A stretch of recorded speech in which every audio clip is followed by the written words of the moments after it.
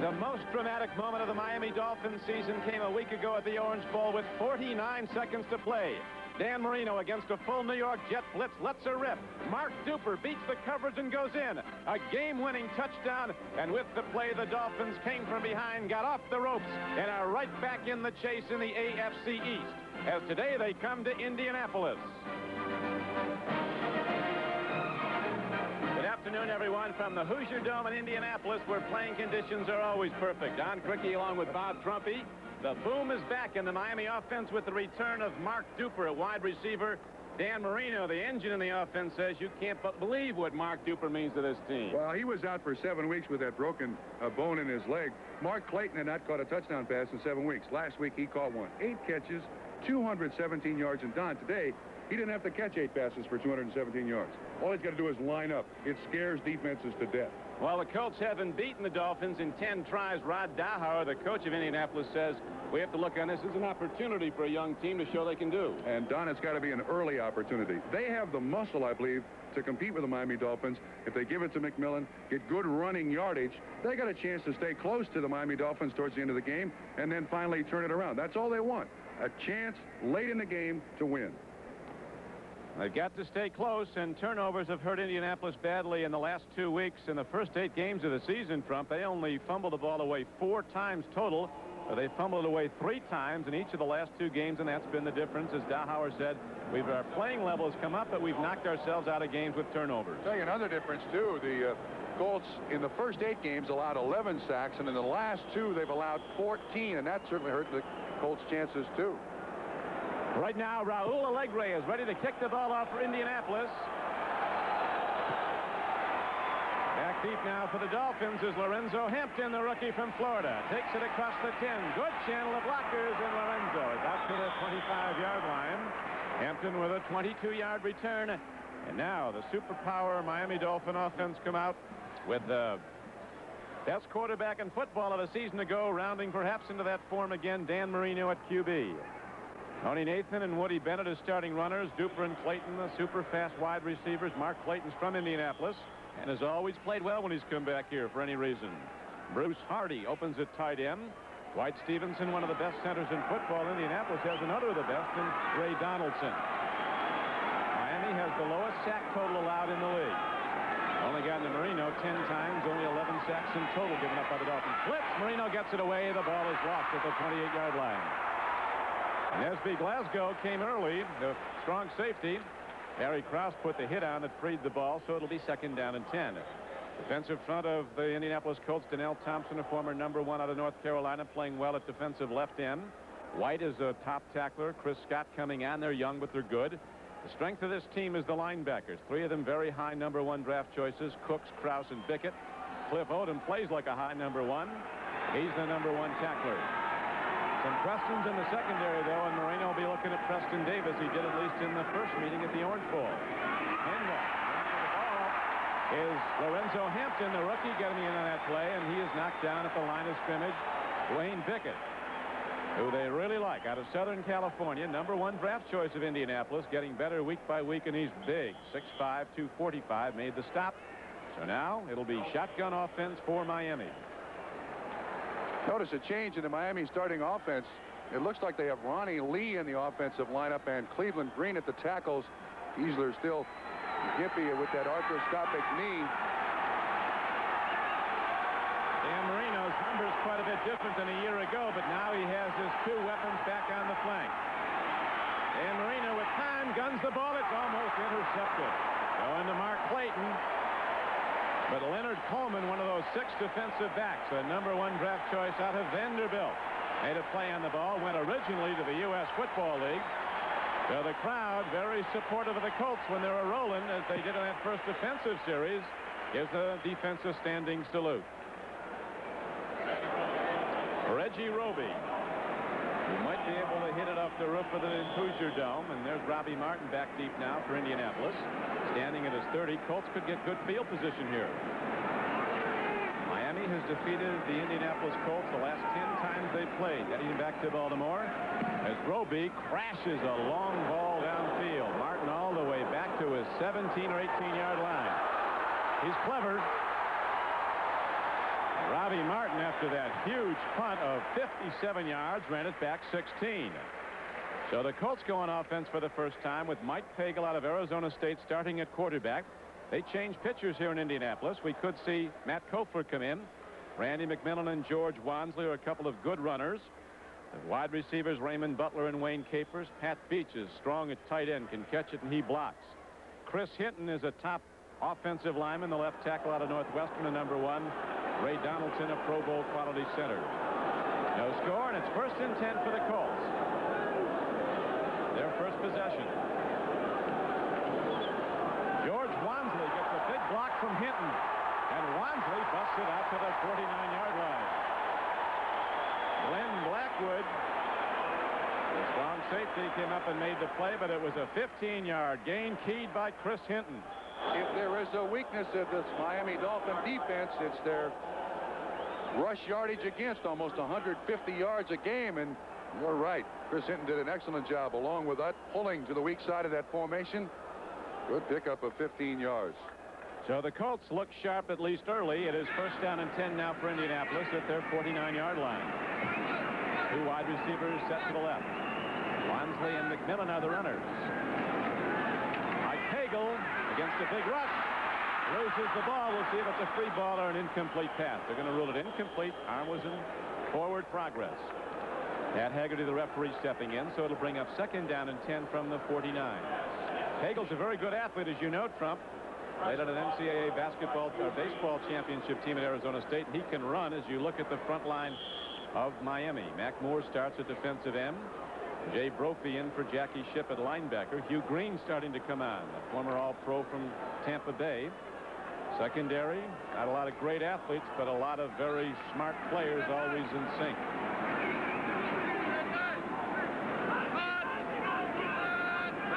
It's 2nd down and 10 as Pagel sprints out. Looking deep, guns the ball to a wide open receiver, Raymond Butler from Southern California, and he's down to the 28-yard line as the Colts hit a big one, a 23-yard gain and a 1st down.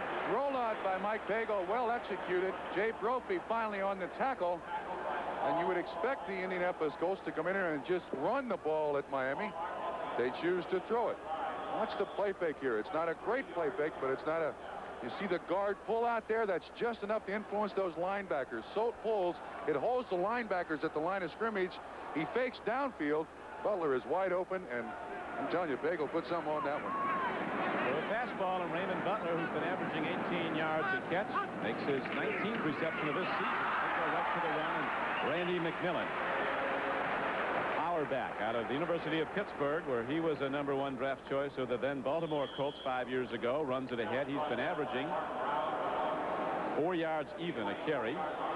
The Colts are one of the best rushing teams in the NFL. In fact, they're tied with the Jets right now for the best rushing yardage average, 4.5 a pop. Don, and I'll tell you, they'll run behind the left side of the offensive line. That's Utt and Hinton, about 2 to 1 in every single game that they play. Good point. Most teams are right-handed in running. They go to the left a lot of times because of the great blockers on that side. They go left this time, and there is Wansley. Head down, 2 arms on the ball. He's down to the 19-yard line. They'll be just short of a 1st down, depending on where they spot it. It'll be very close on the play for the Miami Dolphins was Kim Bocamper. 2 carries, 20 yards for Wansley. They are running right at Bocamper and the side of Hugh Green. And the 2 people the Colts have there are probably their best blocking offensive linemen. Van Utt, Chris Hinton, lineman. Van Utt, Chris Hinton. We're going to see that lead play to the left side of that Colt offense all day long. We have 10:55 to play in the 1st quarter. Dolphins were stopped on their first possession. Now the Colts are driving on their first. Here's Wansley going hard at the Dolphins as they take it inside the 15-yard line. It's a 1st down for Indianapolis. Colts looking strong. Last week against the Jets, Miami gave up over 490 yards offense, but only 17 points. Opening drive of the ball game for each team against any opponent. Certainly the most important drive of the game because you establish control of the line of scrimmage. And in the first drive by the Miami Dolphins, they got absolutely nothing. And on the first drive by the Indianapolis Colts, very impressive, putting a bow in that defensive line. Miami tough to score on. They've given up only 17 points in the 1st quarter total all season. Here's a throw, and this could go in.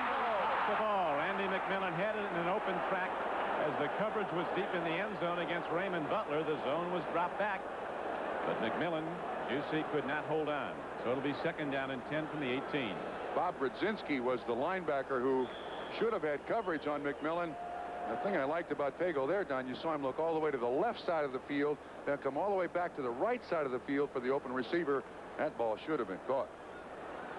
But it wasn't, so it's 2nd down and 10 coming up. Colts in field goal range already on their opening drive.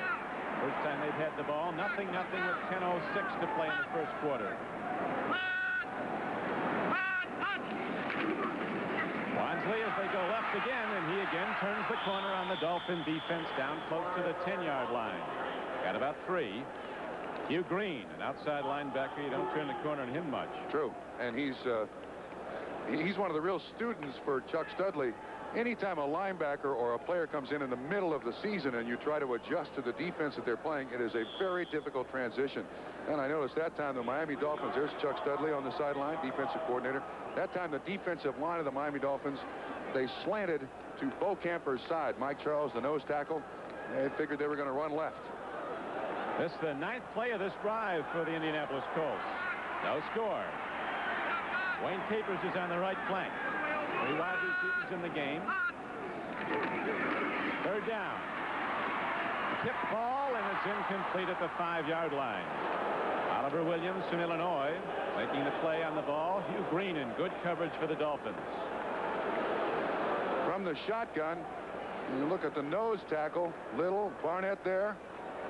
Pagel just can't quite get the ball over Mac Moore of the Miami Dolphins, and there's still almost a completion, so Allegre comes on to make more money. He is the only field goal kicker in the game, paid by the kick. $3,000 a field goal, $500 an extra point. He's making money this year, too. Good kicker from the University of Texas. 28-yard attempt. He drills it. So Raul Allegre fires a fist into the air. 3 foul goes in his hip pocket, and 3 goes on the board for the Colts. Raul Allegre, as you see now, the third all-time leading scorer in Colt history, just passed Jim O'Brien. A name perhaps forgotten, but certainly a significant one in Colt history. He kicked the field goal that beat Dallas for a Super Bowl championship. Another trivia question. McCafferty was the coach. Another big trivia question in that Super Bowl. I'll give it to you, see if you get the answer. Right now we're going to get a kickoff from Raul Allegre. Just hit a 28-yard field goal. Lorenzo Hampton.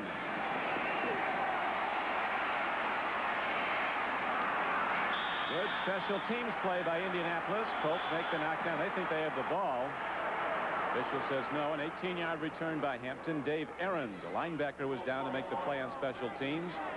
One of the most remarkable things about Dan Marino coming out, all he's achieved, MVP in the NFL, Rookie of the Year. He started in the Pro Bowl as a rookie quarterback, only rookie quarterback to do that. He's only 24 years old right now. And was passed over by an awful lot of people. There are a lot of general managers looking bad every time Marino throws a touchdown. Don Shula says he was good from the day he first showed up. Outstanding from the first practice. So the experts were wrong, and Marino keeps proving it game after game. Now with his team down 3-0, he hands off to Davenport. Ron Davenport, a rookie runner, goes into another rookie, Dwayne Bickett, for not very much yardage. Don, so far, pretty obvious that the Indianapolis Colts are up to it.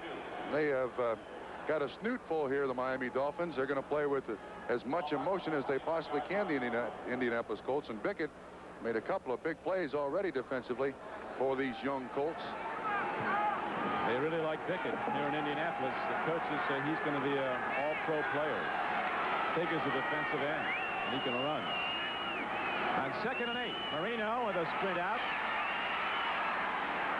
He makes it happen fast, but Mark Clayton can't hold on along the near sideline. Preston Davis, who was victimized often at the Orange Bowl in the first meeting this season by Miami, makes the play on defense, and now Marino's put it up 3 times and has not hit one yet. Yeah, Duper hasn't helped a bit.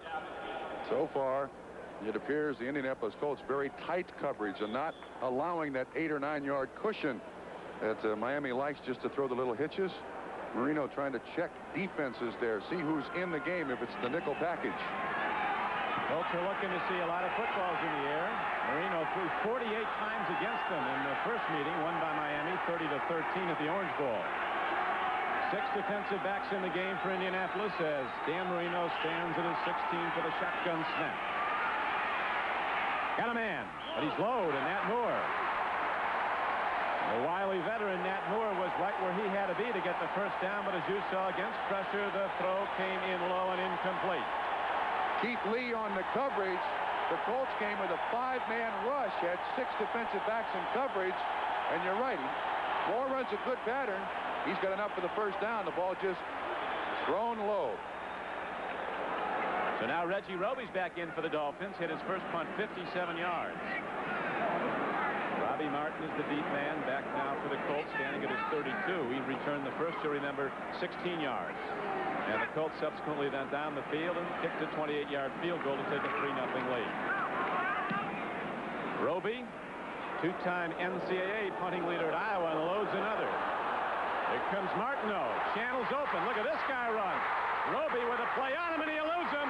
Robbie Martin's going to take it the distance. No flag. A 70-yard punt return for a touchdown.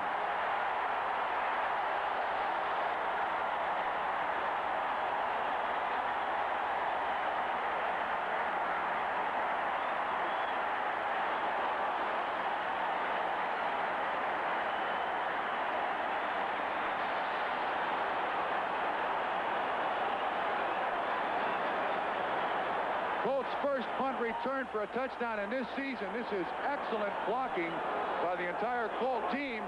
And then the move on Reggie Roby is sensational. Roby's not a very mobile kicker, one of the world's biggest. A 70-yard return. Colts are something else today.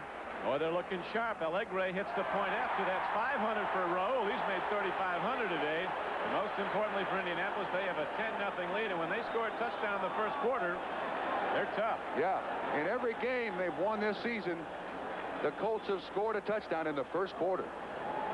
Did not come to Indianapolis expecting this. 10-0 Colt lead in the first quarter. Shula, of course, at age 33. The youngest head coach in NFL history when he was appointed the head man of the then Baltimore Colts. Now in his 16th year at Miami. Don, I think he's still the only guy to ever be compensated for by a first-round draft choice. Right. And when he went to Miami, the Colts got a first-round pick, and he turned out to be Don McCauley out of North Carolina, who was a very valuable player for a number of years. Rod Dahauer?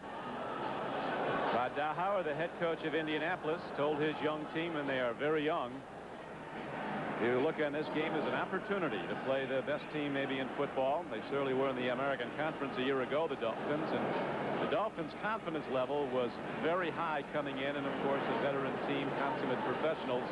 They could be down even more than 10-0. They'll be back in this game. Yeah, add 70 yards on a punt return to that total, and the initial stages of this football game obviously very much against the Miami Dolphins. Sure, Marino has not completed a pass. Atlanta needing some wins so badly. Dan Henning under fire there out in front of the LA Rams 3-0. Don Shula's Dolphins a surprise 10-0 trailer in this game. Raul Allegre has been working at right leg a lot. He kicks off again, and once again for a third time Lorenzo Hampton brings the ball back for Miami. Colts right in position on special teams. Cornerback Eugene Daniel on special teams coverage makes the knockdown after a 19-yard return. Byron Dan Marino, the engine in the offense, comes back out. Don, so many times this season I've mentioned to you that special teams and the defense establishes the emotion in the football game. Indianapolis right now sky high. One nice thing about the Colts, they're young. They're 3-7 right now. They don't quit, though. Things don't go their way. They do make mistakes, or have, as young teams will, but they'll fight right down to the final gun no matter what the score. And you have to like that and what it portends for the future. It's now first down and 10 for the Miami Dolphins, who trail 10-0 with 8:28 to play in the first quarter. Right, Miami's behind 10-0 if he just joined it. And that's Dan Marino being sacked for only the 11th time this season. And only the 12th sack off season against the Dolphins. Brock has been sacked once. Interesting defense employed by the Colts that time. Look at the nose tackle. See him? He's way off the line of scrimmage. Donnell Thompson gets in there. Whoa, that's almost a very expensive sack. See the nose tackle off the middle? 92 for the Indianapolis Colts. White comes around on the game, but it's Donnell Thompson up the middle, and Cleveland Green gets bent back. And he's having a problem on the field. I'll tell you, a real problem for the Miami Dolphins for the rest of the season, Don. They have used all of their free moves. So many injuries that if anyone gets seriously hurt and they got to put him on the injured reserve list, they can't bring anyone on that list off. They got some good players there that they'd like to activate, and they can't. And Green already replacing Giesler. So now what does Miami do? Pro Bowl guard Ed Newman's been on the shelf all year with a knee injury and will be out the entire season with 8:24 to play in the first quarter. We'll take a look at how Cleveland Green is actually pinned from behind. Strangely, in the last number of years, Don, I think we've seen this a lot. People making a tackle on somebody else and they roll up the leg of an offensive lineman. I can think of a couple of instances where a player has gotten seriously injured. He's on White. Donnell Thompson hits him, bends his ankle and knee back, and whoa. Donnell Thompson did some damage on that play, sacked the quarterback, and inadvertently sent Cleveland Green out of the game.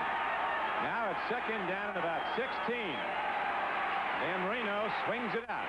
Joe Carter from Alabama runs the ball, but not very far. He gets it out to the 15-yard line. Cliff Odom made the knockdown. Scoreboard starting to show some numbers. The Tampa Bay Buccaneers, a team that gave the Giants fits at Giant Stadium, is doing the same to the Jets in the first quarter. As Cleveland Green is attended to. Tampa Bay out in front of the Steve DeBerg to Kevin House touchdown pass from 39 yards out. Don, Cleveland Green is being replaced by Jeff Dallenbach, 6'6", 280-pound rookie from Wisconsin, now playing left tackle. That's the emergency room tackle, the backside of Dan Marino. He's got to do his job. Marino under the gun or out in front by 21 is always confident and always ready to hit the big play. Now he takes too long getting ready. It looks like a delay of game is going to be signaled, and he is. Well, Miami is flat. Nothing's going right. That time the Colts had 7 guys at the line of scrimmage. Fewest penalties in the NFL. Last week they had 10, which is their high for the 1985 season.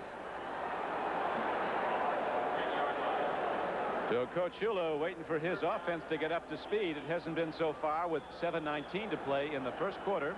The Indianapolis Colts, a touchdown underdog according to the local papers, is a 10-0 leader. Marino just 1 for 4 for only 4 yards throwing the ball.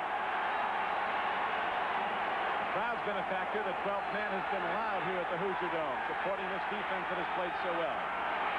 Lorenzo Hampton is run down from behind.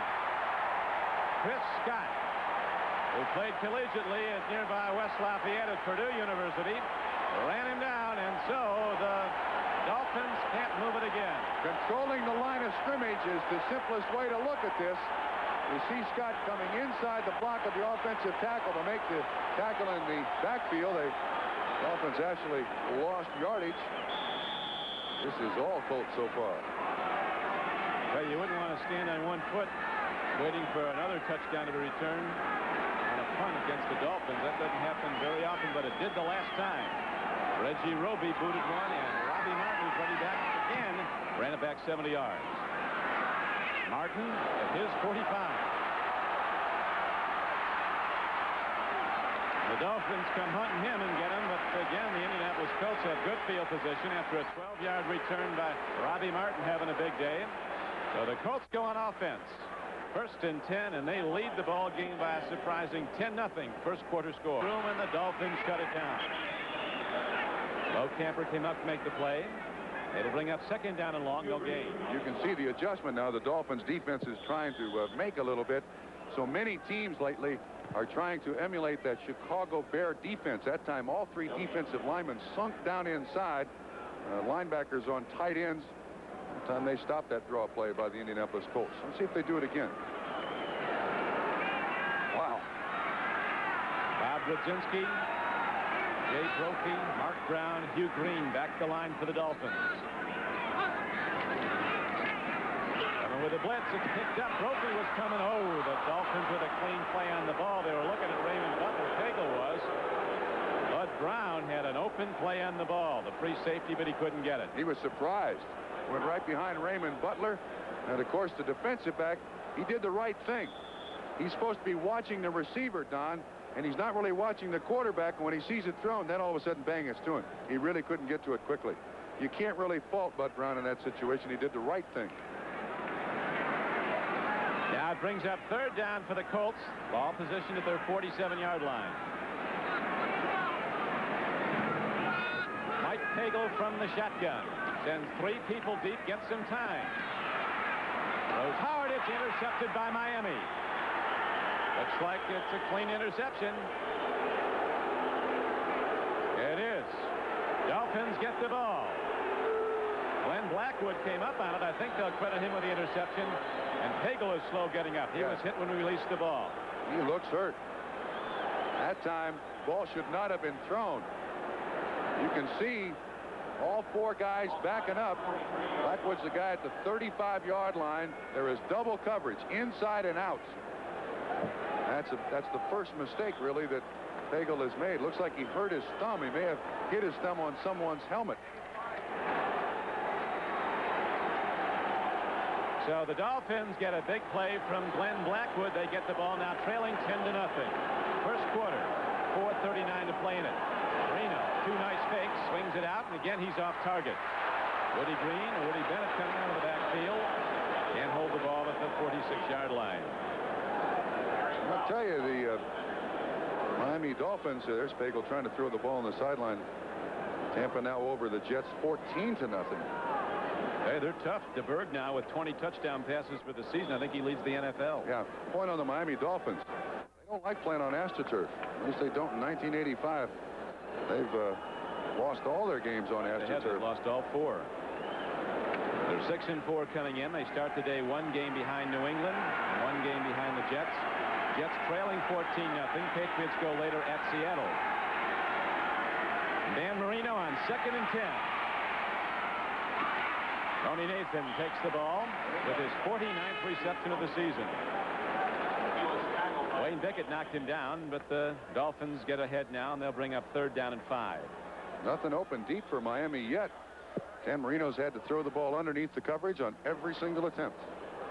Rod Dowhauer before the game, Trump was saying that the big problem with Marino among the others is that when somebody's open for a split second, the ball is there. He makes it happen faster than any quarterback in the game. Yeah, he holds the ball longer than 95% of the quarterbacks in the NFL. Dolphins with 3rd down and 5. There's a good throw, and Nat Moore comes off the flank, turning out on the corner. He's out to the 35-yard line of Indianapolis.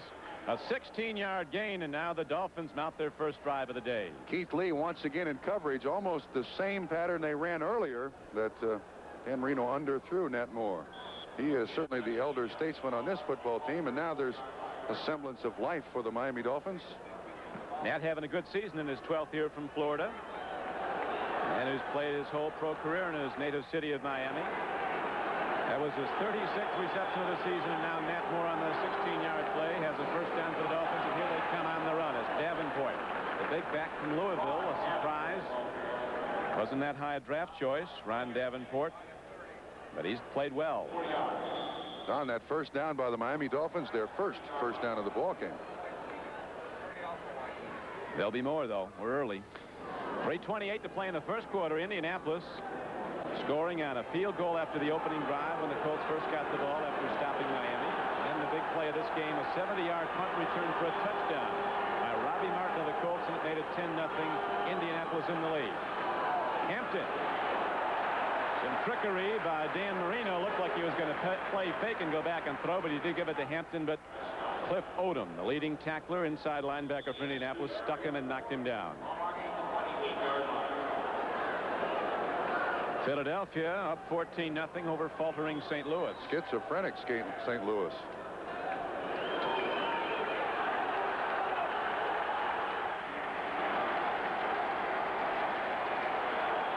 Six defensive backs in the game now for Indianapolis on 3rd down and 4 for Miami.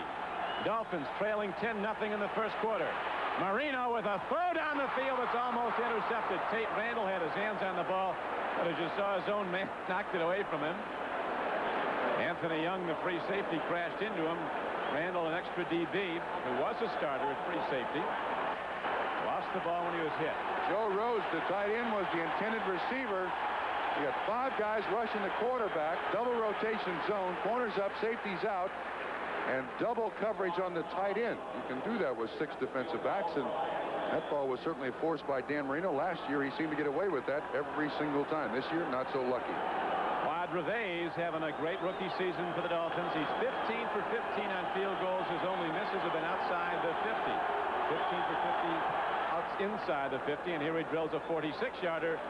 And Revay's, who could be headed to the Pro Bowl as a rookie, drills it up and through. 16 out of 16 field goals have been good by Revay's, the rookie from Tennessee, inside the 50. And the Dolphins are on the board, trailing 10-3. Looks Trump like Matt Kopler's getting set to come in. Now, Pagel hit his thumb on a shoulder pad of the Miami Dolphins on that the last time the Colts had the ball. And Kopler's a young man that a lot of people here in Indianapolis would like to see on a more regular basis, thinking that he can throw the ball with good authority down the field. But I think Pagel's going to try, and we'll show you how he injured his thumb after this kickoff. One of the dangers of being an NFL quarterback, or a quarterback in Little League for that matter of fact. Mike Pagel not having a real good day, but that one 23-yard completion, you'll remember early in the game on the opening drive by Indianapolis, set up the field goal, and now Revay's hits it high. Not too deep for the Miami Dolphins. Albert Bentley, a former Miami Hurricane, runs it back for the Colts and takes it across the 25-yard line and out to the 28. Albert Bentley, who played on that national championship team for Howard Schnellenberger, runs it back 23 yards. Now watch the way Pagel gets hurt. Mac Moore, number 91, right in his face, and watch Pagel follow through. Boom. You see his hand turns over. All quarterbacks' hand turns over like the pitcher throws a screwball, and his thumb went right into the shoulder pads of Mac Moore, and to the dismay of a lot of Indianapolis Colt fans, Pagel back in the huddle. Mike Pagel set to go 1 for 6 for 23 yards and set up the opening score of the game, which was a 28-yard field goal. It's 10-3 Indianapolis right now, late in the first quarter. Raymond Butler going in motion.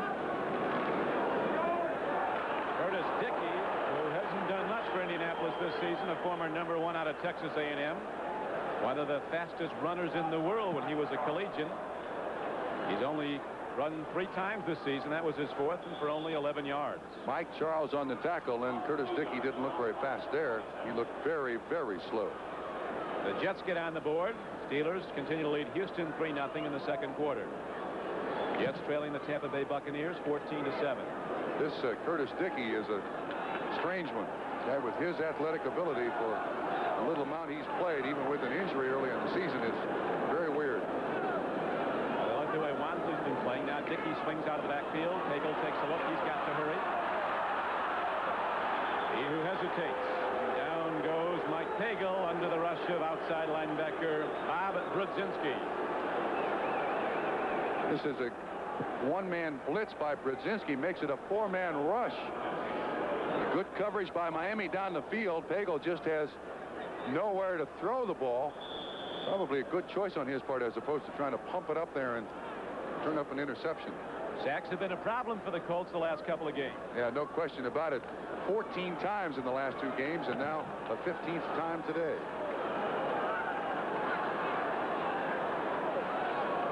Third down and almost 15. Formation the Colts have not shown today, using the sprint out abilities of Mike Pagel. Butler hands in, lets her rip. Incomplete at the 43-yard line of the Colts. Pagel very quick of foot. He's averaging over 7 yards a run. Conversely, Dan Marino of Miami's run 11 times this season for -9 yards. Yeah, Dan is not a runner. Langford with coverage there on Butler. That was an excellent coverage job by Paul Langford. Now here's another great kicker right here. We saw Roby. Now this Stark kid is just unbelievable. Tommy Vigorito ready to run it back. Stark is the leading punter in the NFL for distance, but he's not that high when it's net yardage. He kicks long, low spirals that come back in Indianapolis. Great to see Tommy Vigorito playing again. He came off major knee surgery and is back in great form. Dolphins Dolphins showing 10 guys up there rushing the punter. Coming. End over end punt. Vigorito will run it back from his 33. With 9 moves, and the Colts with a lot of speed on special teams coverage sweep him under at the 37. 42-yard punt, a 4-yard return, and Miami comes out with its offense and 45 seconds showing on the first quarter clock. Well, last drive by the Miami Dolphins impressive, but they still couldn't get the ball down the field even with the Marx brothers out there. And this team, it almost appears that they insist on not running the football. Average about 25 carries per ball game, which is the lowest in the NFL, Don. How's this for a touchdown? Richard Dent, defensive end for the Bears, intercepted Danny White and returned it all of 1 yard. Whatever it takes. Some strange Bears get in the end zone, but they win a lot of games. Some unlikely Bears. Now here's a handoff and running with the ball, but not for very much on a power run.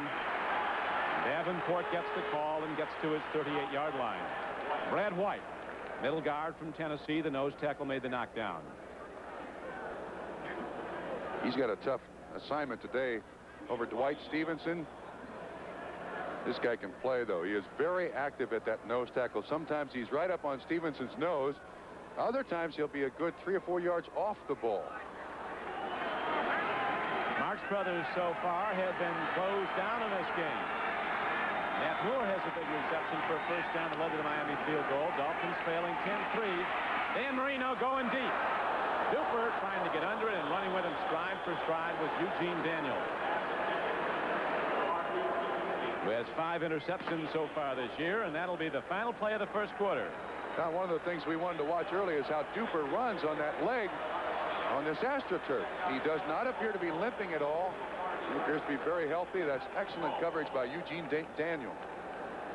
So after the first 15 minutes, the Colts, a surprise leader with a 10-3 lead over the Miami Dolphins. Will be back to Indianapolis after this. Who's been directing the Indianapolis offense, and out to a 10-3 lead, although the touchdown came on a punt return of 70 yards. We open the second quarter now at the Hoosier Dome. Don Quickie with Bob Trumpy.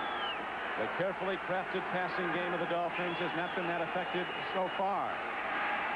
There's a throw and a strike, though. Coming off the flank again was Nat Moore, catching a lot of balls in his 12th season as a Dolphin, turning out on defensive back Keith Lee, a 11-yard gain and a first down. And he's running the same pattern from the same formation. He's been open 3 times. Marino's gotten him the ball twice. On Keith Daniel, that nickel back, and that's still very quick. And you just see that little hesitation, that false step by the defensive back Keith Lee, and that's enough for Marino to get it in there for a first down. Dan Marino gives off on the run, and they take it straight ahead and get good yardage as the Miami line comes off nicely. Dolphins not known for super big offensive linemen. Very quick and fine trap blockers. Barry Krause, inside linebacker, made the fill and the hit for Indianapolis. Rod Dowhauer, in his first year as an NFL head coach, came in as the offensive coordinator last season at St. Louis, where they had a real contender. The Cardinals have slumped this year. That quite possibly is a factor, as Chicago continues to lead the Dallas Cowboys 7-0 now in the second quarter. Marino with a nice ball thrown, a tight spiral, goes on the flank. Down with the ball is Mark Duper.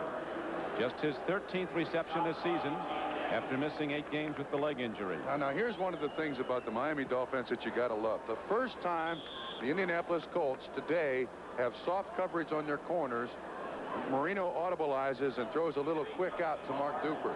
This offense, to most defenses, dictates a great deal from the line of scrimmage. It strikes fast. Don Strock, close ally of Dan Marino, really works as a quarterback coach in addition to the backup looking on as Marino takes time and drills. Clayton coming back at the ball has it, and he's down to the 33-yard line. Good gain on the play of about 7 yards. Preston Davis, the cornerback, was taken deep, and then so quick, Clayton turned back on him. Their first 2 catches, the Marx brothers. Of course, Clayton from right here in Indianapolis went to Louisville. Certainly been a surprise for the Miami Dolphins, but the numbers that kid put on the board last year were just phenomenal. Mind-boggling. 73 receptions, almost 1,400 yards, 18 touchdowns. He was the #1 receiver in pro football by every measuring standard.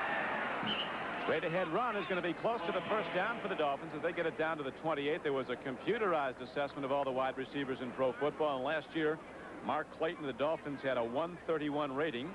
Roy Green, the All-Pro from the Cardinals, was a distant second at 114. Yeah, you see the similarity between those two receivers that you're talking about, Roy Green and Mark Clayton, both very small, very quick, unbelievably fast. Don Shula taking advantage of the one bump rule and the quickness of those little guys. Still amazes about the youth of this Miami offense. Marino's just 24 years old. Clayton's 24. Duper's 25. First down and 10 for the Dolphins, who trail by 7. Marino gives himself time with a play fake, and Dan Johnson has the ball, and he's down to the 5-yard line. Dan Johnson, a big tight end from Iowa State that Coach Don Shula said could turn out to be a real standout. Getting better all the time. Wide open, those good hands. He takes the ball and a head for a 23-yard gain for Miami. The Dolphins also use Hardy and Rose in very particular assignments. Look how tightly that ball spirals to Dan Johnson. That's an excellent pass thrown by Marino and an easy ball to catch by any receiver. So all of a sudden, the Hoosier Dome has grown very quiet after the Colts opened up with a 10-0 first quarter lead. Now the Dolphins, with 11 minutes to play in the first half, are challenging for what could be the tying touchdown. Marino, after the slow start, has hit his last 4 passes. That's to about the 3-yard line. Tony Nathan running the ball straight ahead, and Brad White, the nose tackle for Indianapolis, made the stop. Jets doing some stuff now. Johnny Hector ran in for a touchdown for 3 yards. Ken O'Brien just threw to Wesley Walker for 22, and the Jets have tied Tampa Bay. News that will not hearten Don Shula and the Dolphin fans. He's got his own worries, though. This is the spot where the Dolphins have struggled inside that 5-yard line when they've got to mount some kind of a running threat here just to keep the defense honest. This is the 10th play of this drive for Miami. Dolphins trailing 10-3. Pitch back Lorenzo Hampton, and he's heading into the end zone for a touchdown. Big play. Hit the goal line and broke the crust. Lorenzo Hampton, the first-year runner from Florida, takes it in for his second touchdown as a professional. And with the extra point coming up, Quad Breves can tie the game at 10-all. That's a good extra effort by Hampton, too, who is a pretty good-sized running back. And once he gets down there close to the line of scrimmage or close to the goal line at 6'2", 212, watch the body lean. Excellent body lean. Davenport with an outstanding block out in front. And he finally gets it in the end zone. Lorenzo Hampton pays with some hits, but he gets in, and now the Dolphins are ready to tie the game. Quad Breves is 25 for 25, kicking extra points. Perfect again. And with 10:05 to play in the first half, the Miami Dolphins have rallied from a 10-0 deficit. A 63-yard drive on 10 plays ties the game at 10-10. We'll be back with the Dolphins kickoff after this. Today's game is brought to you by Renault Jeep, where commitment to quality and innovation form a winning team. By the U.S. Armed Forces, it's a great place to start. And by Nikon, we take the world's greatest pictures.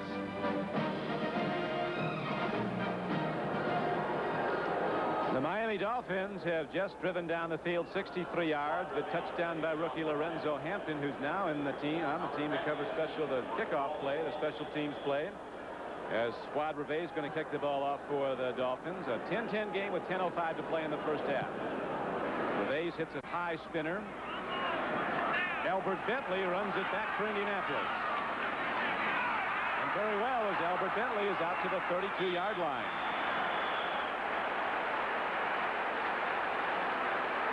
31-yard return for Albert Bentley, who came to the Colts from the U.S. Football League. Just got a note from the Indianapolis bench. George Wansley out with a pulled groin muscle. Doesn't look like he'll return. Cleveland Green of the Miami Dolphins had his ankle x-rayed. It does not appear he will return. Sprained ankle is the diagnosis. The Jets now, Trump, have come from 14 points down to take the lead over Tampa Bay, 17-14 on a Pat Leahy field goal.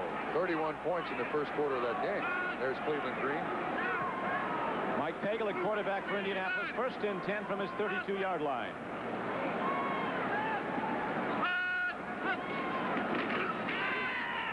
pattern are going to Wayne Capers, a former Pittsburgh Steeler. So it'll be 2nd down and 10 as Pagel tries to burn him early on 1st down. Now this is strange. Why are the Colts now suddenly going on 1st down throwing the ball when they were having such great success running it in the first drive of the ball game? I don't think you can describe this Colt offense as one of the most prolific passing offenses you'll find in the league. What they do and do best is run behind Hutt and Hinton, and haven't in quite a while. 1st down throws can be expensive when you miss them, and they got to throw again now on 2nd and long. Swing pass goes to Curtis Dickey with blockers out in front. Curtis Dickey crashes ahead to the 43-yard line. He gets a 1st down. That's the biggest play he's made this season for Indianapolis. And the crowd responds, an 11-yard gain on the swing pass. Now that's an excellent call. They caught the Miami Dolphins in a blitz. You'll see, I think. Yeah, watch Hugh Green at the bottom of the screen. 55. Dickey lets him go, kind of pulls him down with a headlock. Gets the ball out. Pagel gets the ball out to him, and Dickey with outstanding speed, world-class speed, picks up an easy 11 yards and a 1st down. So the Colts get a big play on 2nd down and 10. It's now 1st down and 10 for the Indianapolis Colts at their 43-yard line. There we go. Randy McMillan breaks it up the middle. Some superior trap blocking. Number 66, Ron Solt, blasted out. An 8-yard gain results. And the Colts start to drive. Their offense has been quiet for a while in the last 2 plays. Tell you what, the official got trapped too. Solt, 1st-round draft choice. He is part of a very gifted offensive line that the Indianapolis Colts have. Watch the end of this play. As the tackle is made, the official is decked, but he's all right. Back up. Now Pagel has an interesting play call. It'll 2nd down and 2. They can go to the flea flicker any time. They have that in their playbook.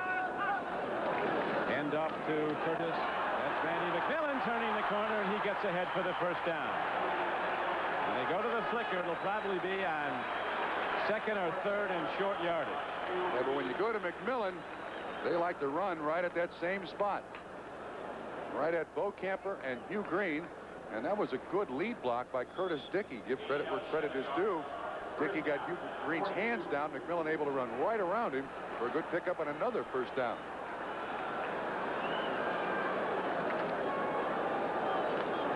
Either the pass offense, the pass blocking.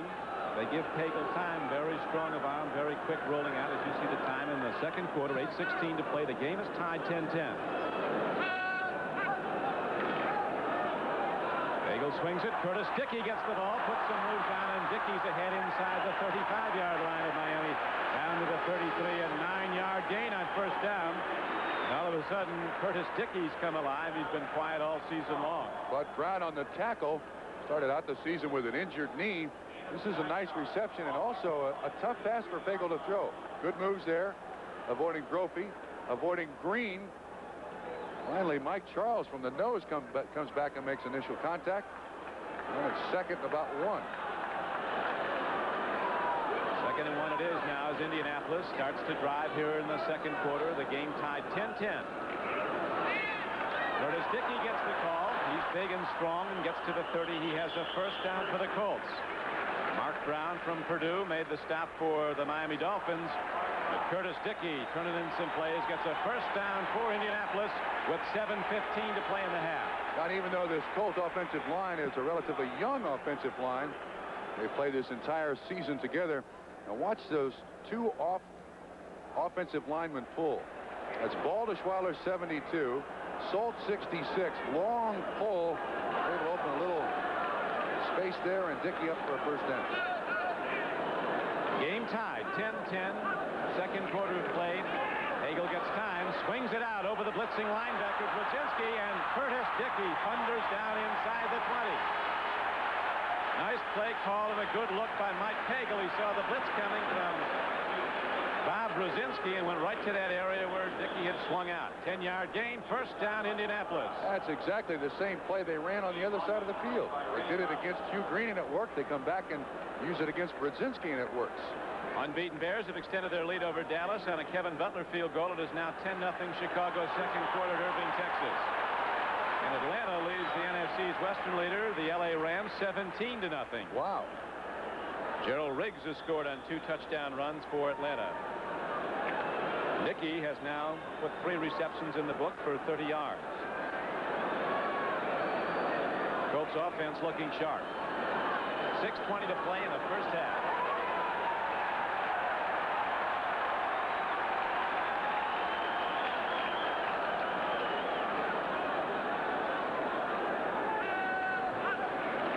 Pagel on first down gives to Curtis Dickey, a world-class sprinter who can accelerate, make that quick shuffle move, and then sprint ahead. And he gets down inside the 15-yard line. The blockers were in front of him. Tackle was made by the nose tackle Mike Charles, now in his 3rd year from Syracuse. And in the last couple of 3 weeks, Mike Charles has played very well for Miami. That time, once again, student body right. Colts like those young offensive linemen to get ahead of steam up there. And Curtis Dickey smart enough to wait for them to make their blocks. That's a good, quick 5-yard pickup.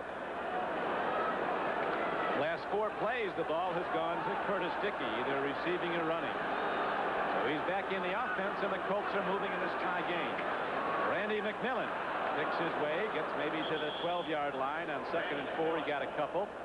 It'll bring up 3rd down and short for Indianapolis as the game clock winding down to 5:14 and running in the 2nd quarter. And the game is tied 10-10. Of course, the last time the Colts were down in this area, they had to settle for a field goal. And you're playing a team of the quality of the Miami Dolphins.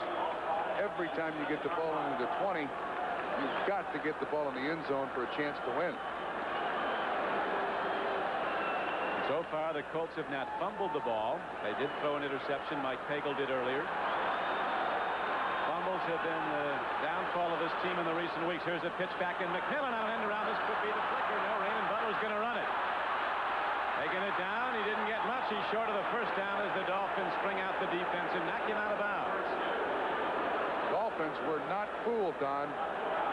Ran that same play for a touchdown last week on a flea flicker, and the Dolphins were looking for it. They were not fooled one single bit. The loss of about a yard on the play. McMillan to Butler, and there's a lot of white jerseys over there to make the tackle. Mac Moore, Charles out there to help with the tackle. Only Blackwood gets him out of bounds for about a 2-yard loss, and once again, a missed opportunity by the Colts. What a chance for 3 points that would break the tie if Allegre can hit here. You see his numbers very good inside the 40. Had a lot of problems with the longer distance outside the 40. He's 2 for 7 this season. Game is tied 10-10 with 4:36 to play in the first half. 30-yard field goal attempt is on the way, and Allegre's been perfect. And the Indianapolis Colts again have the lead. It is a 13-10 game. So we'll be back with Allegre to kick off right after this. By the Indianapolis Colts, at least through the first 2 quarters, Trump. Yeah, as you said at the top of the game, all Dowhauer wants is a chance for his team to be close, for a chance to win the ball game in the later stages. And so far, they've played very well. Now they kick it off after Allegre's second field goal. Lorenzo Hampton in the end zone. He'll not bring it out. It'll come out to the 20-yard line. 1st and 10 there for Dan Marino and the Dolphins.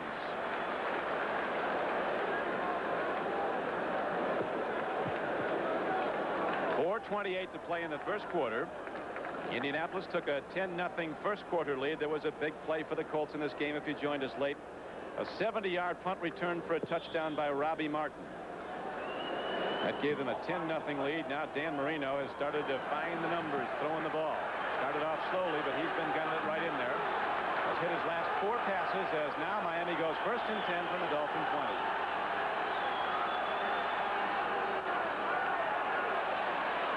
Joe Carter, he's quick, and Joe Carter spins out to the 28-yard line. A good run by the Dolphins. Barry Krause, a big inside linebacker, a former #1 out of Alabama, where he played in the national championship team, makes a hard hit. Joe Carter, though, gives the Dolphins 2nd down and 1. I'll tell you what, the Colts are letting it all hang out here. They're coming with the blitz. That time, Nesby Glasgow, the strong safety, he blitzed, and Carter ran right up underneath him for 9 yards. 2nd down and just a yard now for Marino and the Dolphins. Again, they go back to the rookie Hampton, and he's ahead to the 35-yard line. Some very fine offensive line blocking by Miami as they spring the back for a good gain, and now with 3:40 to play in the first half, Hampton gets the 1st down as the Dolphins drive on. Cliff Odom on the tackle, too, and watch the nose. Stevenson versus White. Good job by Taves on Kraus. Hampton up there for a first down. 5 carries, now 11 yards and a touchdown.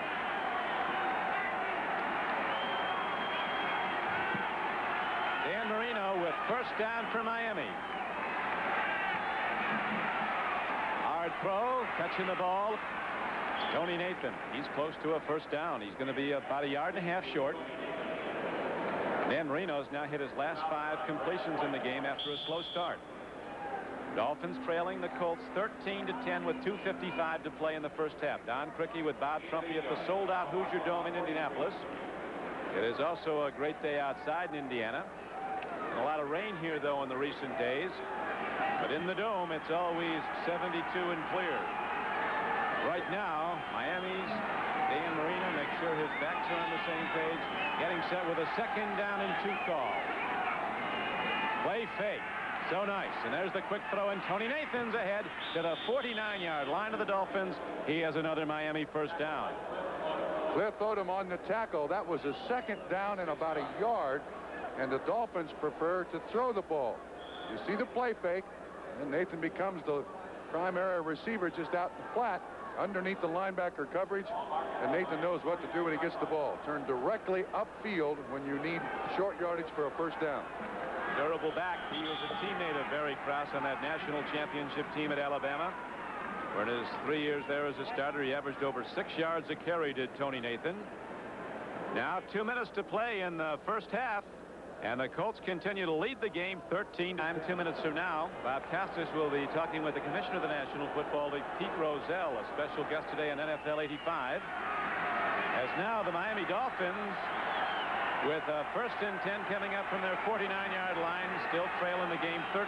They were down 10-0, tied at 10 all. Here's a penalty marker down, and the play is whistled dead before Marino unloads.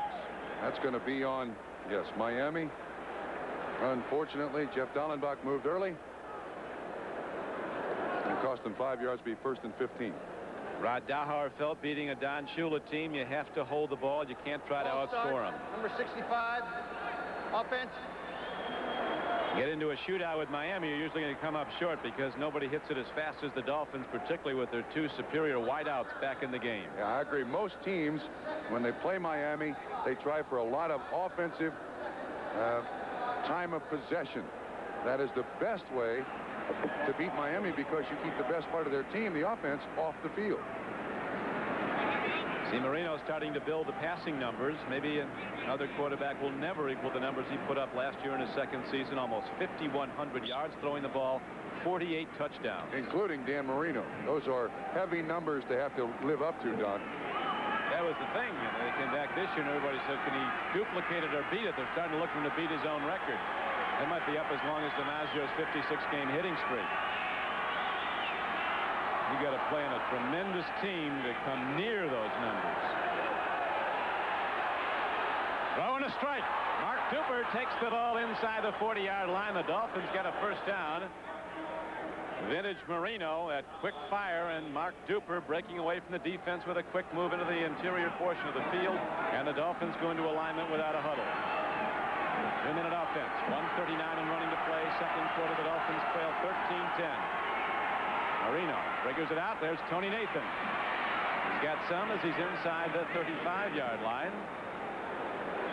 Dolphins with all 3 of their timeouts remaining, and they're going to take one right now with 1:23 to play in the first half.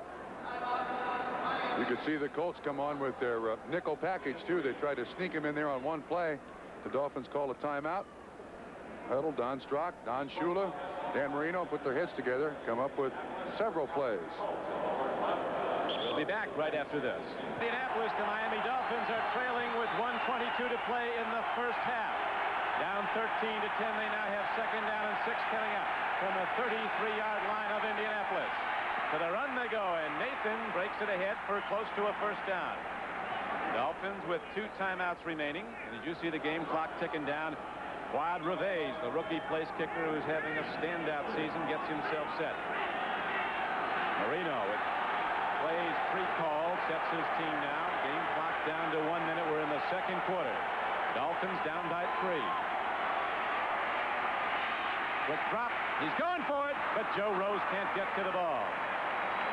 Tight end Joe Rose, running the post pattern, was open for the moment. As you see, the pass skips in incomplete. Anthony Young on the coverage. Don, you can see one of the effects of these indoor stadiums that it is having on the Miami Dolphins. I think normally Miami would go from the shotgun indoors. Dan Marino goes up underneath the center. 6 defensive backs in a ball game. Rose runs right inside the numbers. He's open. Danny overthrows him, and Danny's mad at himself. Glasgow almost got his hand on the ball. Marino had 8 consecutive completions until that miss. 52 seconds on the second quarter clock. Second down and 10 Miami. 27-yard line of Indianapolis. Marino looks. Nobody there but Eugene Daniel, the cornerback, making a play on the ball. It'll be third down and 10 for Miami. And the game clock down to 46 seconds to play. He's looking at Mark Clayton. Yeah, that's certainly a misconnection there. Clayton went up into the end zone. Marino threw it to the sideline. And one of the things receivers should do is certainly stay with the pattern. Clayton at the top of the screen. Now, if he has a breakout, he should break underneath the man in coverage. Instead, he breaks on top of it. That's got interception written all over it. That's a mistake on Clayton's part. Right now, third down comes up. The crowd very supportive of this Indianapolis defense, which has played so well against the high-scoring Dolphins, starts up. Tough for Marino to make the play call. He looks. Good coverage into the end zone. It goes. It's a drop ball. Clayton had his hands on it and lost it. It was a sure touchdown. Perfect strike thrown by Marino, and Mark Clayton drops the ball. Preston Davis on the coverage. Boy, Clayton knows the opportunity he's missed. This is a great job of scrambling by Marino. This ball gets right through his hands and into his chest, and then it's very tough to catch. And a missed opportunity by the Miami Dolphins. A chance to get it in the end zone for a touchdown. Is going to end up in a 44-yard field goal attempt. Don Strock holds. He's a quarterback. Rod Reveiz is perfect this season inside the 50. Has just 2 misses of 52 and 56 yards. This is a 44-yard attempt. What a kicker. He told me before the game he tries to keep it through the hash mark. All the kickers have different measuring sticks. He said he wants to put it up and keep it in the middle of the hash mark. Well, the hash marks are the same width as the uprights are. So a good idea by Fred Reveiz. Buffalo playing some strong defense leads the favorite Cleveland Browns. The Packers in the cold of Green Bay lead the New Orleans Saints. Phillips said this week, if I don't win 5 of the last 6, I should be gone. A lot of people agree with him. Well, you don't hear a coach say it often, no. Spinning kick downfield, and Albert Bentley says no. He'll take it out on a touchback. So first and 10 there for Indianapolis. The way the Dolphins started this ball game, their first 3 drives all ended in punts. Their last 3 drives in points. A field goal, a touchdown, and a field goal. Colts started off with a field goal, and an interception, and a punt, and a field goal. Of course, what's not included in there is that 70-yard punt return by Robbie Martin. See it in Dan Marino's eyes. He wants to get back in there and start firing, although it's unlikely he will until the third quarter. Just 34 seconds to play now in the first half here at Indianapolis. The Colts and the Dolphins locked in a 13-13 game. Mike Pagel with wide receivers to either side. Hands off. And it is Randy McMillan getting some yards. Dolphins playing pass coverage, allow him to get out to the 30-yard line. It looks like a first down. Don, I'll tell you, this is exactly where the Colts want to be. Tied 13-13 at halftime with a very good team like the Miami Dolphins. The young team, all you want to try to do is stay close so that a turnover, a fumble of some sort, a mistake on your opponent's part, and you got a chance to get it in the end zone. We saw them play the Jets up in New York, and that's exactly the situation they were in. Unfortunately, with a bad spot, they weren't able to get the ball in the end zone to beat the Colts. I think the final score was 25-20, New York Jets. Then 3 weeks ago, the Jets came in here and won handily. Robbie Martins made the biggest play in this game, a 70-yard touchdown return of a punt. And that at that time gave Indianapolis a 10-0 lead. The Dolphins subsequently came back to tie the game, but this was the big play as it occurred in the first quarter. 49-yard punt by Roby. Nobody touches him. Watch this move on Reggie Roby. just anchors him to the turf and then runs the rest of the way untouched. 70 yards. There's the first touchdown of the day. Robbie Martin having a career day. He's returned 3 punts for an average of over 37 yards a try, and of course the 70-yarder was the big one. Right now it's a 13-13 game, as you see. The Colts with the ball. First down and 10 coming up with just 21 seconds remaining in the first half. Halftime, Pete Rozelle, the special guest on NFL 85. We'll be joining Bob Costas in our studios in New York as Mike Pagel sets his team.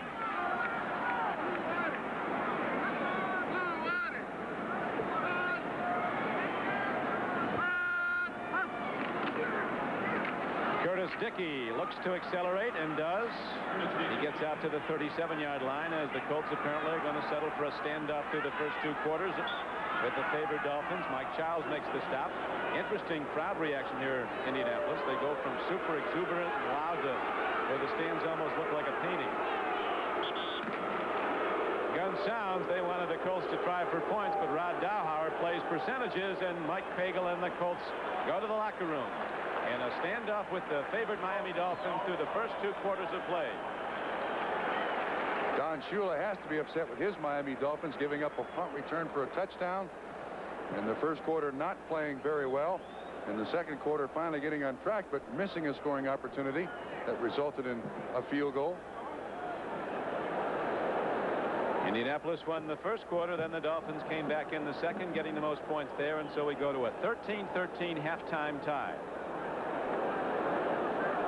Dan Marino's play was interesting. It started off very slowly, just couldn't find the mark, and all of a sudden when he gets hot, nobody does it better. Yeah, he finally started getting it outside to Clayton and Duper. In the first half he was 11 of 20 for 101 yards.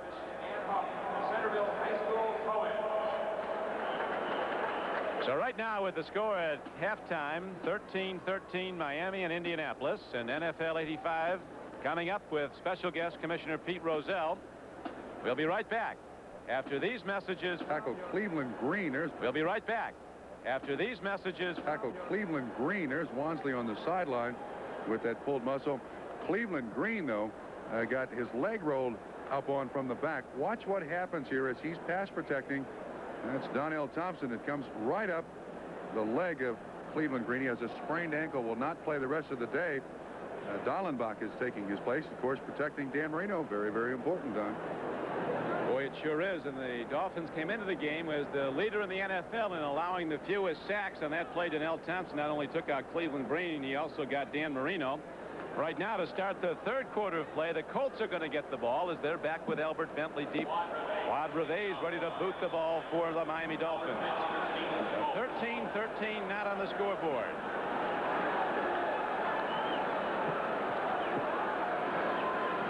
Reveiz hits a good spinner downfield, angles it to the corner, and here comes Albert Bentley with a bobble ball.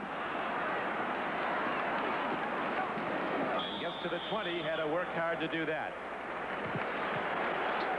Don, numbers in the first half not very impressive for either team. 153 total yards for the Miami Dolphins, 125 for the Indianapolis Colts. The biggest play for the Colts in the first half, of course, that 70-yard punt return by Robbie Martin. And that's their only touchdown of the game. They had 2 field goals by Raul Alegre. Score tied 13-13.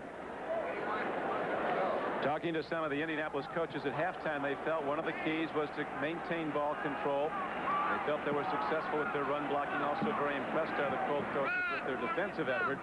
They have great respect for the Miami Dolphins, a team that's had little trouble beating the Colts in recent years. Here's a handoff as they go to the run again. Good up front blocking from Indianapolis. Running hard with the ball straight ahead is the fullback Randy McMillan. And he gets the ball just across the 25, close to the 27-yard line. So he got over 6 yards on the carry. And it does appear that the Dolphins have made a change defensively. Look at this alignment. You got 2 linebackers out here on the tight end and defensive tackle. Although Hinton really firing out on Beaucamp, doing a great job on him. Look at this defense now. It looks like the Bear defense. All 3 down linemen down inside against the Colts. Bears are blowing away the Dallas Cowboys 24-0. Hagel on the run, very quick. He takes a hard head-high shot. The guy who knows how to put the hit on, Mark Brown, Dolphins' #1 tackler. And his third year from Purdue. Pagel's a gamer, though. He's up and ready to direct the offense again. Doesn't look like his thumb is bothering him at all. First half, right now. Yeah. First half, he hit his thumb on the shoulder pad of Mac Moore. He seems to be all right. Measurement for the first down. We got to watch that Miami defense. They're changing it here a little bit to try to accommodate the rush of the Indianapolis Colts. First down, Colts. First down it is for Indianapolis. Miami giving up a lot of yards this year. As we pointed out earlier, the Dolphins came in 13th in the American Conference in total defense and 26th in the NFL. Like a week ago against the Jets when they gave up almost 500 yards to the New York offense. They only gave up 17 points and won the game. You get down close to the Dolphin goal line, it gets tough.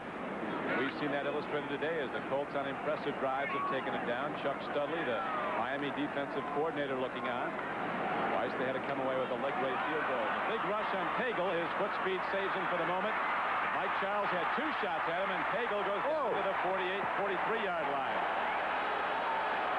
Hugh Green finally ran him down. A 12-yard gain by quarterback Mike Pagel. He's a dancer, and he had to do it twice to elude Mike Charles. Look at the smile on Pagel's face. One, Charles was absolutely untouched. Watch what happens. Gets right in between Hutt and Donaldson. They both watch. And then I'll tell you what. Pagel turns scat back.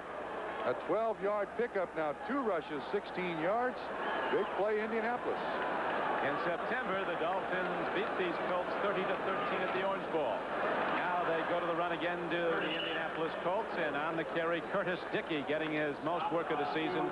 Lost his hat, but got across the 45 and got ahead for about 3 yards. It'll be 2nd down and 7. Dickey has played absolutely nothing so far this season. Not till today. Here's a man who they clocked when he weighed about 212 pounds at 4.26 in the 40. You can believe that. He's had one big year for the Colts. That was in Baltimore when he rushed for 1,100 yards in '83. 3 carries today for 17 yards for Curtis Dickey. Dropping to throw. Mike Pagel, man is open. Pat Beach drops the ball. His roommate on the road and tight end. Pat Beach open. The ball was there. But the Colts come up empty on what would have been a big hit. Kind of looked like Jay Brophy, middle linebacker, got his hand up there. That's from behind the offense. This is splitting that zone down the middle. There's Brophy. No, he didn't touch it. I thought maybe he might have changed the direction of the ball a little bit. Ball that normally would be caught by Beach. Dolphins make a major substitution defensively. Play the chess game as the Colts now align with 3rd down and 7 coming up. Tie game early in the 3rd quarter, 13 all.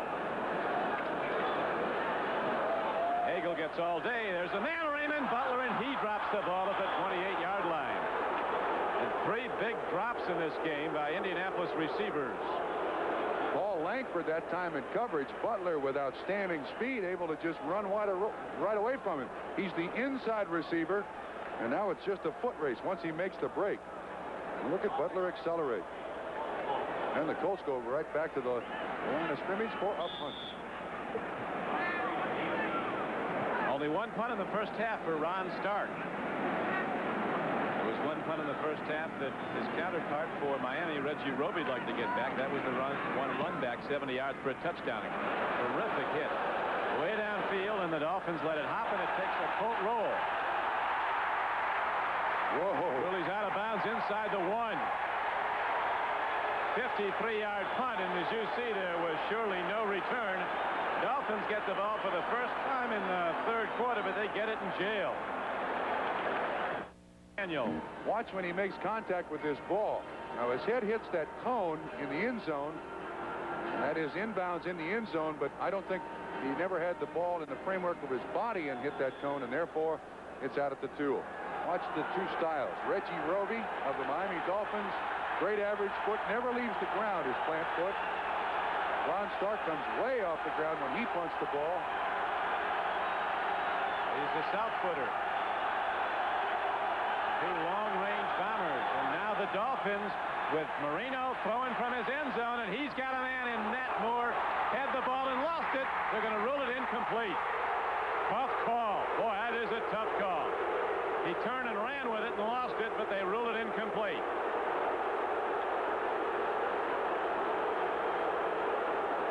once again, the second foot must be down when he catches the ball. We're going to have a tough time seeing when I don't think his second foot ever hit the ground, Don. That must be the ruling, the official right there. They don't like it in Naptown, but the call goes and the ball now on an incomplete pass goes back to the 2-yard line of Miami. They're not supposed to like it, but once again, that second foot has to hit the ground with clear control before it's a completion. The very confident, crafty Dan Marino deep in a hole, firing from his end zone right on the mark. Maybe he will again now on second down and 10. Marino takes another look. They take care of him, gets it away, going long, and Clayton has the ball. What a play. Wow. He's out to the 42-yard line. Absolute brilliance. Laser sharp. Dan Marino drilling the ball from his end zone for 43 yards, and Clayton was right there, hit him between the 8 and the 3. And this is right into the teeth of the coverage between Preston Davis, the corner, Anthony Young, the safety, on a line. Great concentration on the football. He also takes the hit. Big first down pickup.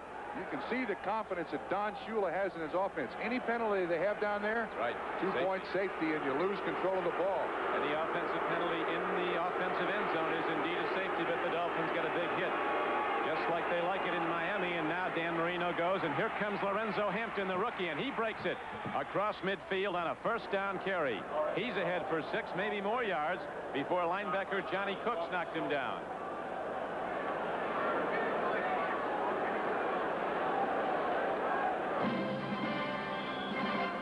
Marino getting sharp, fires again, and this time he gets out of the backfield to Ron Davenport for a short game down to the 45-yard line of Indianapolis, but it's probably going to be good for a first down.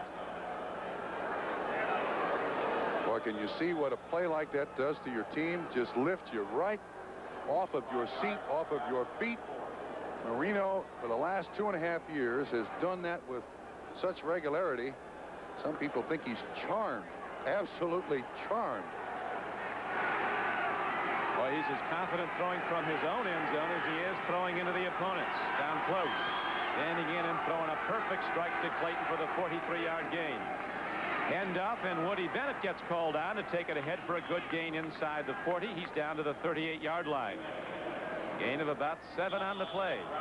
This play allowed to stay alive because of an incomplete pass here ruled by the officials right over the middle.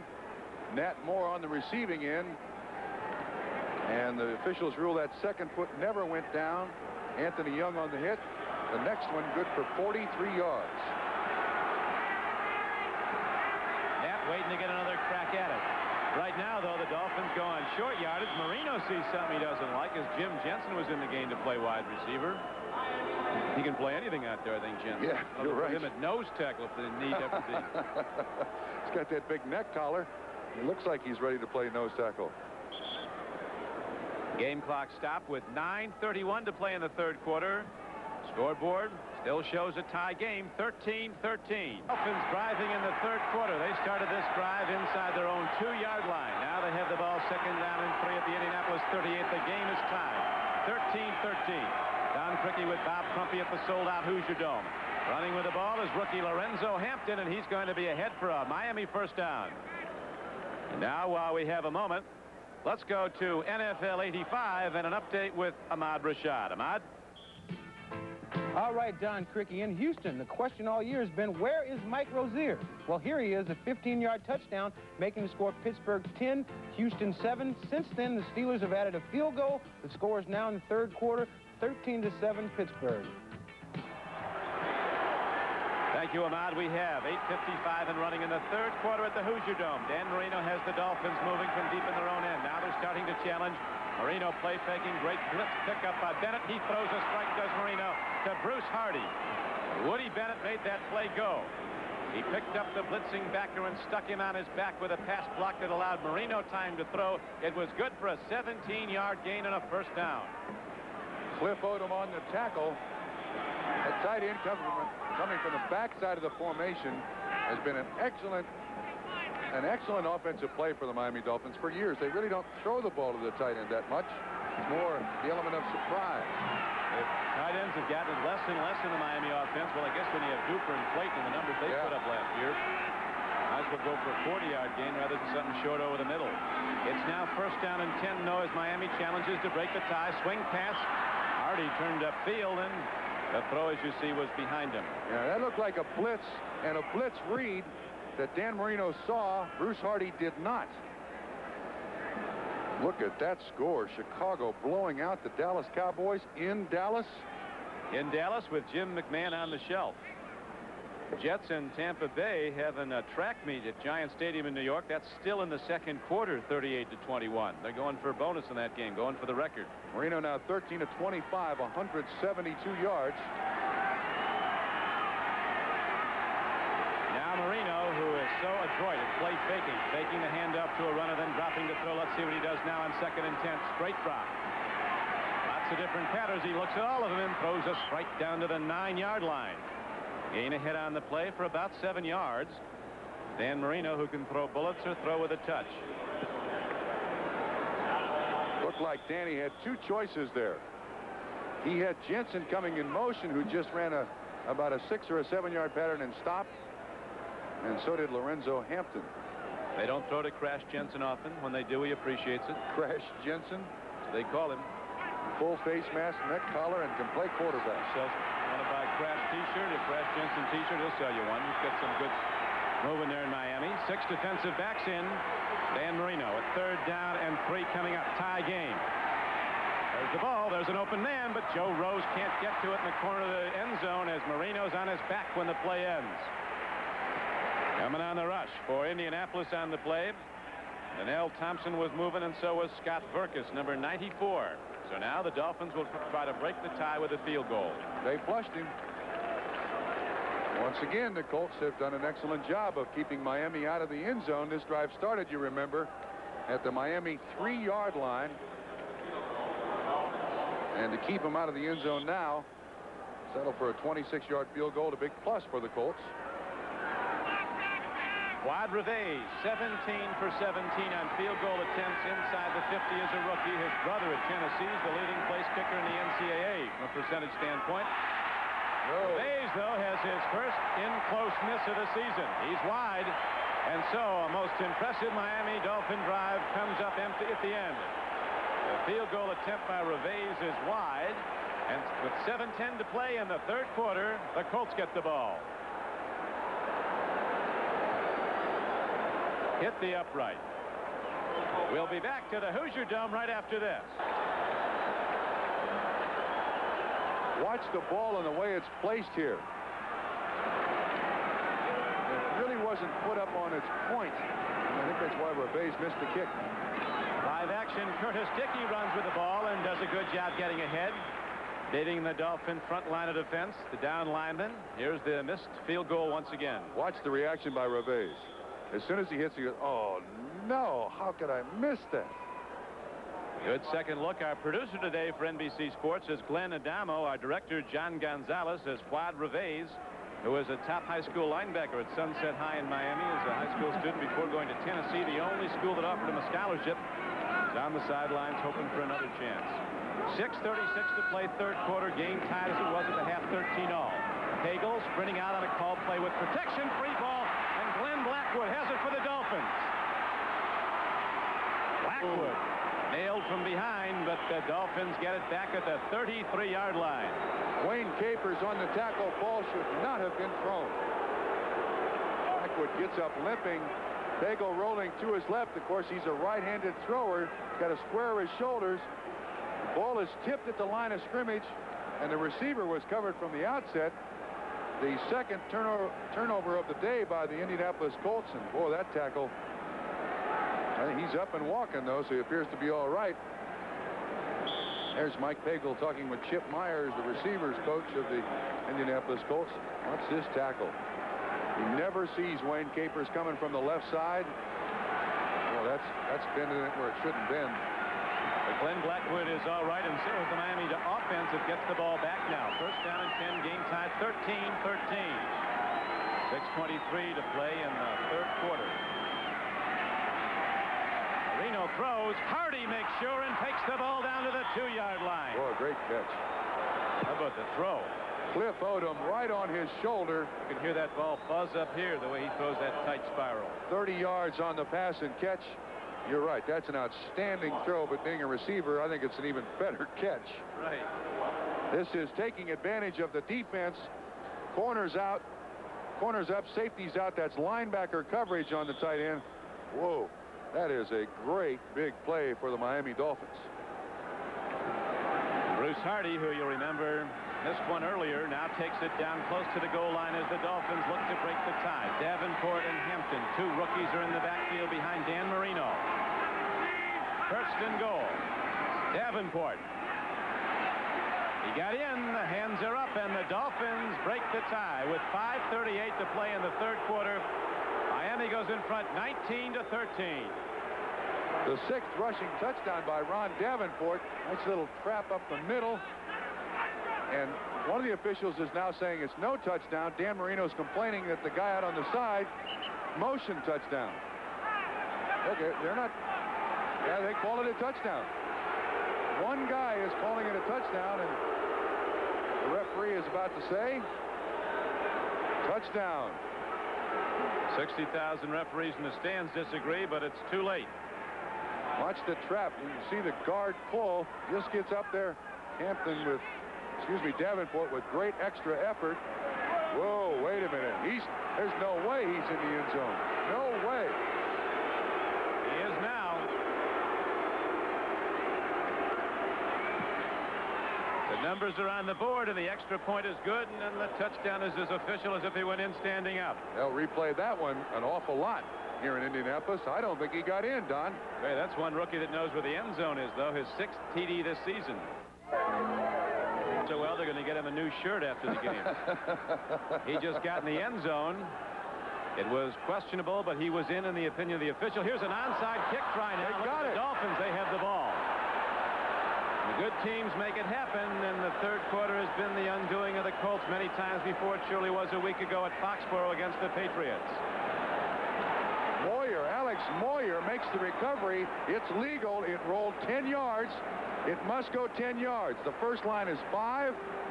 It can't be touched until it goes 10 yards. It's over the line. That's a legal recovery. Completely fooled the Indianapolis Colts. That play was called correctly. I don't think Ron Davenport scored on the previous play. Well, you'll get some support from the Colt fans, but it's in the books, and right now the Dolphins have a 20-13 lead, and they have the ball back on what is the toughest kick in football, executing the onside kick. Watch Davenport. His body must break the plane of the end zone. You can see where he stood up there. Pickett's got a hold of him. There's no way it gets in the end zone, but there are 7 officials out there. If one says touchdown, touchdown it is. Majority does not rule in the NFL. The referee can't overrule, but that time Pat Haggerty said yes, it was a touchdown, and so the Dolphins had the lead, and now at the onside kick, successfully have the ball back, and Marino wants more fast. Downfield, he throws a strike for a first down. Coming up with the ball was Mark Duper. Big thing about these wideouts for Miami, Clayton and Duper, they're both 5'9", but can go to the moon jumping. They play like they're 6'8" when the ball comes in. Now, this is one of the few times that the cornerbacks for the Indianapolis Colts will not have to look up to receivers. Miami's recent possessions putting up the points. Had a chance to score every time. You see only the missed field goal that hit the upright was their lack of success in the recent drives, as right now they have the ball first down and 10. 43-yard line of Indianapolis. Davenport takes it inside the 40 and gets down to the 38-yard line. This telecast is presented by authority of the National Football League. It is intended for the private use of our audience. Any rebroadcast or other use of this telecast without the express written consent of the Indianapolis Colts and the National Football League is prohibited. On second time, I think the Colts this season have gotten a bad call on the spot of the ball against the Jets at the Meadowlands in New York, and today on the no touchdown by the Miami Dolphins. Marino has some big numbers now thrown at 16 for 29, 221 yards. Going long. Clayton going for it. Clayton in the end zone. It's broken up by Preston Davis. The left side corner, separating the receiver from a sure touchdown. Preston Davis on the coverage. Marino's got plenty of time to throw the football. We'll watch this in its entirety. A nice little juke step there, trying to slow down that defensive back, and then Clayton with great speed tries to make the catch in front of the hometown folks. Great coverage by Preston Davis. Clayton is nobody to try to mess with in a foot race, and Davis stays up with him. Preston holding his own against these superior wide receivers. He was victimized in September at the Orange Bowl by the Dolphin receivers. Now for Marino and the Dolphins, it's 3rd down and 6. 38-yard line of Indianapolis, and the Dolphins lead the game for the first time, 20-13. Long ball, man open, Nat Moore might take it in. He's down to the goal line, but not in. It'll be 1st and goal from inside the 1. We mentioned Keith Lee again, who seems to have matched up with Nat Moore all day. Moore's got about 5 catches, I believe, and all of them have been against Keith Lee, coming right at you, folks. Nat Moore, the elder statesman on this Miami team, makes an outstanding reception. That's an accurate spot. And boy, you're right, it doesn't take long for Miami. 3 catches now on the day, 65 yards. Doesn't take long for Miami to get control of the game, does it? It does not. That throw was good for 37 yards as Marino, who started out missing his targets, all of a sudden is starting to have a typical Marino day. Has been having that since the 2nd quarter. He's up to 258 yards passing. And we're still in the 3rd quarter. Over the top, Lorenzo Hampton, the other rookie getting a lot of calls, is in for his 2nd touchdown of the day, his 3rd of the season. And the Dolphins have hit fast in the 3rd quarter, and the demise of the Colts, at least to this point in the game, has been again the turnover in the 3rd quarter. You'll recall Glenn Blackwood's interception was quickly turned into a touchdown. That broke the tie and gave the Dolphins their first lead of the day, and now they extend their lead to 13 points with the extra point coming up for the Shula Dolphins. Nothing fancy there. Good lead blocking by the Miami Dolphins. Hampton into the end zone, kind of dives over. You could see what it did to the Colts, too, standing there with their hands on their hips. Gentlemen, 4 minutes ago, we were in this ball game. Now we're 14 points behind. Interception and a subsequent touchdown, then an onside kick that was successful. Another touchdown as Marino gets them close with the passes, and the big runners take it in. First Davenport into the line, and then Lorenzo Hampton over the top. 3:19 to play in the 3rd quarter, and the Dolphins all of a sudden have a 27-13 lead. It's a doubleheader day on NBC Sports. The Bengals, a co-leader in the AFC Central, go out to the Coliseum to play the LA Raiders. The New England Patriots, one of the co-leaders in the AFC East, play a rising Seattle team starting to come on again. San Diego's at Denver. The Chargers had a almost record offensive day last Sunday, beating the Raiders in an upset. Check your local listings for the game in your area on doubleheader day on NBC Sports. Here in Indianapolis, the Miami Dolphins, after the game was tied at halftime, have opened up with 2 third-quarter touchdowns to take a 27-13 lead. Lorenzo Hampton with 2 touchdowns today, been the big rusher for the Miami Dolphins. This is his first touchdown. This is an excellent, well-executed play by the Miami Dolphins. That was his first score, and we just saw his 2nd rushing touchdown. This time Reves hits a good kickoff. It'll carry deep, and Albert Bentley says no again as he'll down the ball for a touchback. And the Colts will have to start 80 yards from the Miami end zone. 3:13 to play, and now Rod Dowhauer to Mike Pagel got to open up the offense. Don't think they will, though. I really don't think they will. They got to stay basically with the game plan. The turnovers have certainly hurt the Colts today. And in the games they've lost so far this season, in their 7 losses, they're now -9 on the giveaway takeaway, and in their 3 wins, they're +5. So with this young team, when they give it away, they lose. No question. It's been the bottom line. Miami with double the total offense today, even more than double of the Indianapolis Colts, as Mike Pagel gets set to throw on first down. Long ball. Wayne Capers wide open. He has it. A foot race with Blackwood.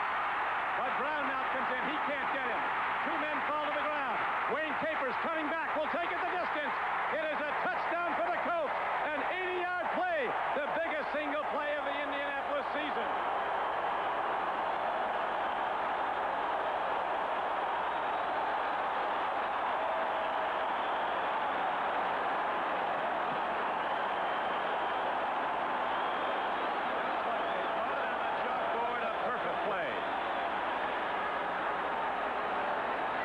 this was a blown coverage by the Miami Dolphins.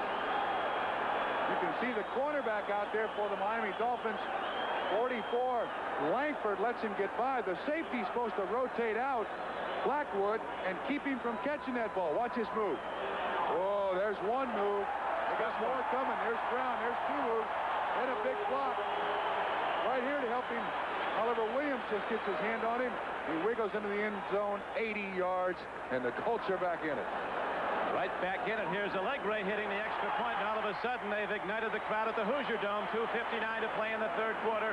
An 80-yard touchdown play. A tremendous run by Wayne Capers, who was a number 2 draft choice of the Pittsburgh Steelers, and they cut him. But he's come in to make some big plays for the Colts, and that was his biggest as a professional. Just his 16th catch of the year.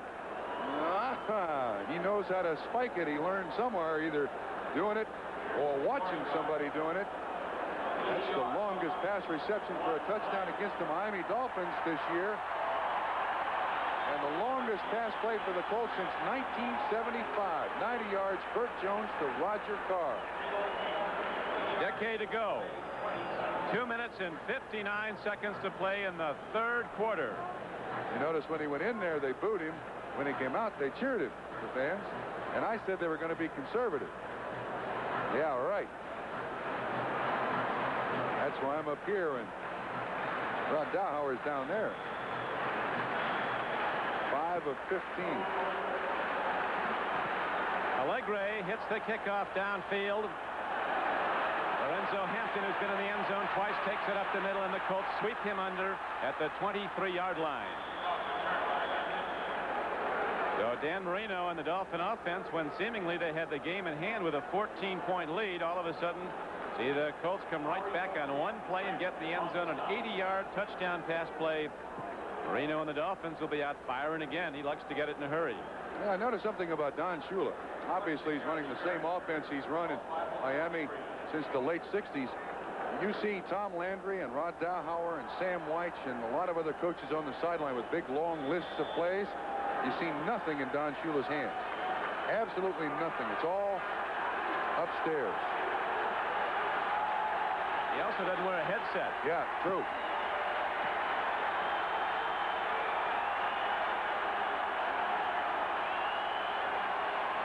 Marino lets her fly. Duper comes back at the ball, and he might have a first down. Mark Duper went right down to the marker. He'll be about a half yard shy of the first down, but it brings up second and less than a yard. He looks healthy, Don. Last week saying he was 85, maybe 65% healthy. Number 85 today. Cut very strong on his legs. I thought the AstroTurf might affect the way he plays. He's shown no signs of a broken leg at all. He's totally recovered in my estimation. 80% recovered last week. Caught 8 for 217 yards and 2 touchdowns. Less than a yard for the first down for the Dolphins, who lead by 7 late in the third quarter. It'll be third and short. Wayne Bickett covering. Tony Nathan. Excellent coverage by the Colts, too. They had no wide receivers to throw it to. Bickett's been a busy man out there. There are a lot of people in Indianapolis who question the choice of Bickett as a first-round pick for the Indianapolis Colts. Dowhauer said, look. Try to find those people now. Yeah. He said, look, we're building this franchise for the future, not for next week or next month. Bickett's an excellent choice. He can play. Dolphins have only converted 3 of 9 previous third down tries, but this one very short yardage, less than a yard. I set in the backfield. Lorenzo Hampton's the deep back, and he gets the ball. And he gets the first down for Miami as he's out to the 36-yard line. Barry Krause made the stop, but the Dolphins get 4 new downs. 84, Bruce Hardy, the tight end of the Miami Dolphins, came in motion on your side of the field. As you look at the defensive line of the Dolphins resting, Hardy made a good trap block on the defensive end. Hampton right up underneath it for a first down pickup. Indianapolis Colts have not defeated the Dolphins in the last 10 tries. In fact, Miami's beaten the Colts 15 of the last 16 meetings. They, of course, play twice a year, positioned in the AFC East. This is Don Criqui with Bob Trumpy as Miami, with a 7-point lead in the third quarter, goes to the run. Woody Bennett thunders ahead. Good blocking up front again from the Dolphins. Roy Foster out in front of the play. Bickett made the tackle. An excellent block on Bickett by Hampton. Watch what happens here. You see Hampton come out to him? Gives him a pretty good rock. Although Bickett throws him away. You know, the similarity between Bickett for Indianapolis and what the Miami Dolphins tried to do with Kim Bokamper when he first came into the league. Big outside linebackers, both about 6'5", both about 250. Right now, those big backers dig in, coming up close as it's second down and about 3.5. Marino looks at 4 people, run deep routes and guns it over the middle. Mark Duper has the ball, takes the hit, pays the price, but holds on. It's a first down for Miami at the 42-yard line of the Colts. Glasgow absolutely nailed him, and Duper hasn't gotten up yet. He got hit right on the thigh, Don. A 15-yard reception. He was looking upfield. Now watch what happens. You can see Duper looking right straight at us. He's looking upfield to try to make more yards out of it. Once he catches the football, turns his head. I don't think, oh, that's a shot right in the thigh. Glasgow is a hitter, isn't he? Was there. Mark Duper, of course, missed 8 weeks with a cracked bone in his leg. That was a shot on his thigh, so he's up and all right, having a good day again. Don, I've actually seen in some instances there's a huge fiberglass thigh board that fits around a player's thigh, and I've actually seen that board flip inside out, which you can't do with a sledgehammer, but there's enough impact from a helmet to just stop you dead in your tracks. A lot better than having your quadriceps flipped inside out. Yeah, boy, tonight flying back to Miami, he'll feel that. Those hurt. Atlanta leads the Rams 23-0 third quarter. Pittsburgh leads Houston 23-7 third quarter. Marino play faking again, freezes the backers. There's another strike to Hardy. The big tight end takes it down to the 21-yard line. Dwayne Bickett made the tackle, but way downfield, a 20-yard gain, another Dolphin first down. They have certainly beat that defense like a drum. And watch the play fake. Watch 55 Kraus. You see his step laterally? That does it right there. As soon as he steps lateral, you'll see 55 trying to catch up with 84. No chance. That little bit of a play fake just puts enough distance between the tight end and the linebacker in coverage so that the reception counts. 20 yards on the catch. 304 yards in a day passing for Dan Marino, and that is through 3 quarters of play. The gun sounds. We're set to go to the 4th quarter with the Dolphins leading the Colts 27-20. We'll be back to the Hoosier Dome right after this. Great chance to see what happens. Kraus must first check run with the lineman pulling that he thinks run. When he steps sideways, Hardy's by him. All Marino has to do now is get the ball to Hardy, and it's a completion. He did. Now Lorenzo Hampton goes in on the fly into the Colt defense, and he's down close to the 17-yard line. That was a first down carry. Through 3 quarters, you see the dominance of the Dolphins in total offense, 384 to 235, and they've also had much more time of possession. Those are net yards, aren't they? Passing yards are net yards. That's -1 sack. He's over 300 yards again in gross yards passing. Marino, I mean.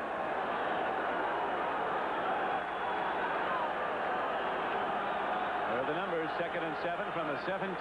Miami leading early in the 4th quarter, 7-0. Marino looks into the end zone, and there it goes, and it's a touchdown for Miami. Ron Davenport, who went in on that disputed punch in from less than a yard out, shows his good hands, taking the ball on just a straight pattern to the goalpost, and Marino, who throws rockets down close, puts it in for the touchdown. Cliff Odom was the man in coverage. The Miami Dolphins took a while, but they figured out how they can get linebacker coverage on tight ends and running backs. Odom 93 behind Davenport. Running backs are supposed to win that match, especially down at the goal line. Duper and Clayton have served as great decoys today. The inside guys have done most of the work. We saw a lot of defense through the first quarter and a half. Now all of a sudden it's opening up, and here is the extra point up and good by Reveiz. 14-18 left to play in the game, and the Dolphins again have a 14-point lead, 34-20. We'll be back with Miami's kickoff after this. Dan Marino do it again. It wasn't that long ago. The Colts had an 80-yard touchdown pass play. Now out front, they need another one. Yeah, and Don, I must harken back to that last pass to Hardy down the middle. Watch once again how difficult it is to play linebacker. Line going 2 different directions. You see the running back, Woody Bennett, faking there. Marino holds the linebacker at the line of scrimmage, and now Hardy's down there Watch Krause, the linebacker, 5 yards underneath him to try to make the tackle. That is a great illustration of play-action passing. Now the kickoff as we go to live action. Allegre hits it downfield, and Albert Bentley from his 7-yard line. Hard run, and Albert Bentley takes it across the 30, and he gets to the 35-yard line. 28-yard return, and the Colts offense comes out. They'll be looking to put it up to get back in the game as the Dolphins make it happen fast. 77 yards on 8 plays. Marino now 21 of 36, 321 yards, and a touchdown. Just another day at the office for Dan Marino.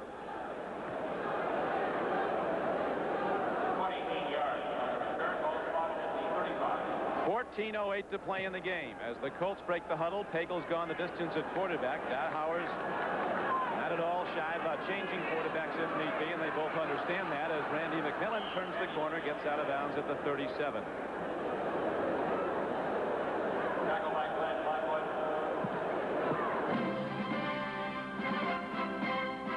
Today's game is brought to you by the astonishingly simple. Tom Trumpy, the Indianapolis Colts have the ball, and they trail by 14 early in the 4th quarter. Pagel again will lose the rush, but not for long. Enough to stick him was Hugh Green. That's the second time they've sacked Mike Pagel today. Mike Charles was also on the play. That was a coverage sack. Pagel had nobody to throw it to, and the coverage was just better than the pass protection, and therefore his choice was to take the sack.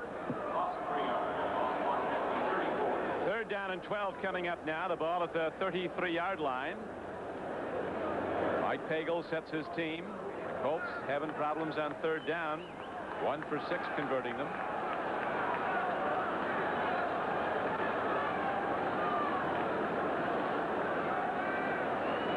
Two wide receivers set to the top of your screen. That's Oliver Williams in motion. He hasn't caught a ball today. Pagel's looking at him.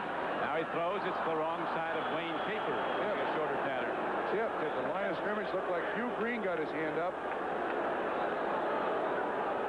And Capers was open, too. One of the things that you can do, if you can't get to the quarterback, at least when you approach his face, just get your hands up in the air. And that's what Hugh Green did, knock the ball away. Hopler warming up on the sideline, but then he's always warming up on the sideline. Warming up all day, really. Yes, he has. Ron Stark in to punt the ball now for the Colts, and back deep is Tommy Vigorito for Miami.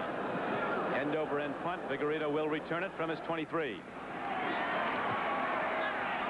Shifty runner turns the corner, and Vigorito with a good return gets up the far side of the field and out to the 43, but there's going to be a penalty marker after a 17-yard punt return by Tommy Vigorito, a 44-yard punt by Ron Stark of the Colts. Face mask, 5-yard penalty, number 32 on the return.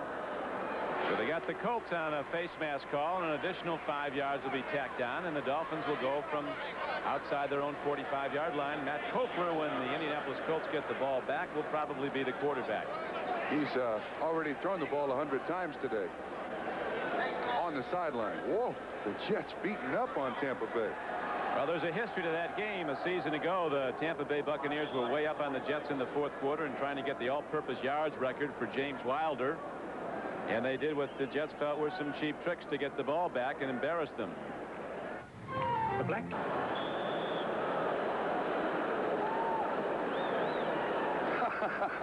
New Year's Eve outfit. I'll get you for that. Right now, it is 1st down and 10 for the Dolphins as they get the ball back after the punt return by Vigorito. The give goes, and running with the ball is Davenport. Last time he touched the ball, he was in the end zone, you remember, with it for a touchdown. And I'll tell you one thing, this kid certainly makes 300 yards passing look very easy, doesn't he? Very easy. It happens fast. Nothing to it. And he started off. Open, he gets it there. He checks everybody out, and then zing. Kopler has a good arm. He's a strong thrower. Pagel out of Arizona State. Kopler's from San Diego State.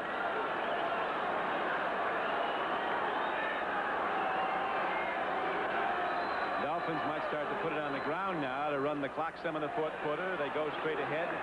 Woody Bennett takes it down inside the Indianapolis 45-yard line. Whiten starts up with Eugene Daniel. Well, that happens when you've got 34 and your opponent's got 20. Temper seemed to flare a little bit.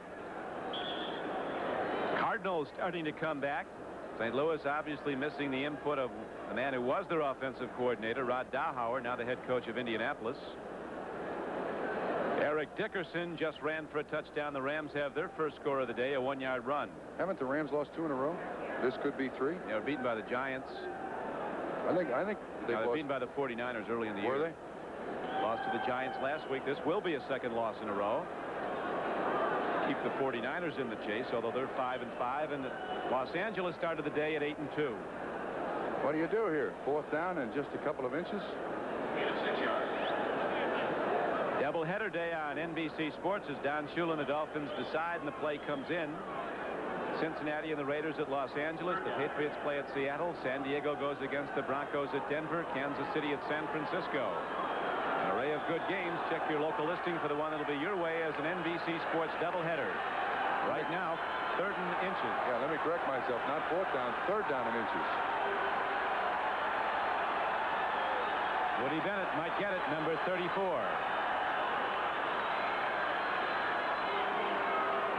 Fake to Bennett and a handoff to Hampton, and he breaks it for a good gain. Again, here's a free ball, though. Looks like the Colts have it. It's theirs.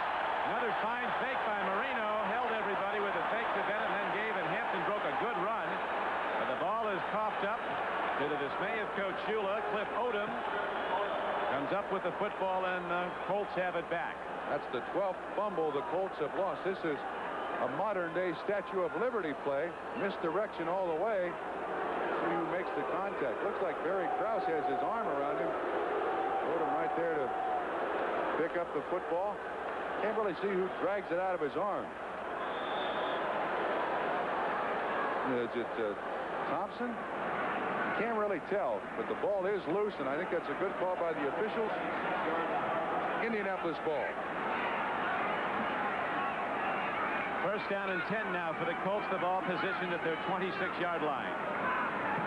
They trail in the game 34-20. The game clock shows 11:39 to play.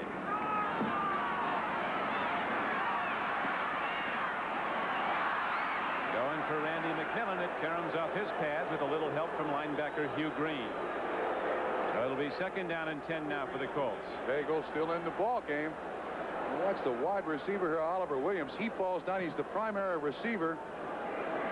And it trips, and so does the defensive back for the Miami Dolphins, William Judson. Oliver Williams has made some stops. This is his 6th pro team since leaving the University of Illinois. And with the Bears and the now defunct Chicago Blitz, with the Cardinals and the Outlaws, the San Antonio Gunslingers, who I think are defunct, and now with the Colts. 2nd down and 10, Indianapolis, 11:33 to play in the game, and the Colts trail by 14. This guy moves quick when he sprints out Pagel. Bob Brzezinski, big Buckeye from Ohio State, went up and slapped it back. You mentioned Oliver Williams. His brother at the University of Illinois is considered isn't he, David? One of the prime receiving prospects coming out of the draft this year. Last time they booed Pagel before a play, they cheered him after an 80-yard touchdown play to Wayne Capers. 5 of 18 today, 133 yards, a touchdown and an interception. He came into the ball game today completing less than 50% of his passes. Actually, they've intercepted him twice. Yeah, 1 touchdown, 2 interceptions. And 5 of 18. Bears have extended their lead now. They lead 27-0 over Dallas. So much for a big game in Irving, Texas.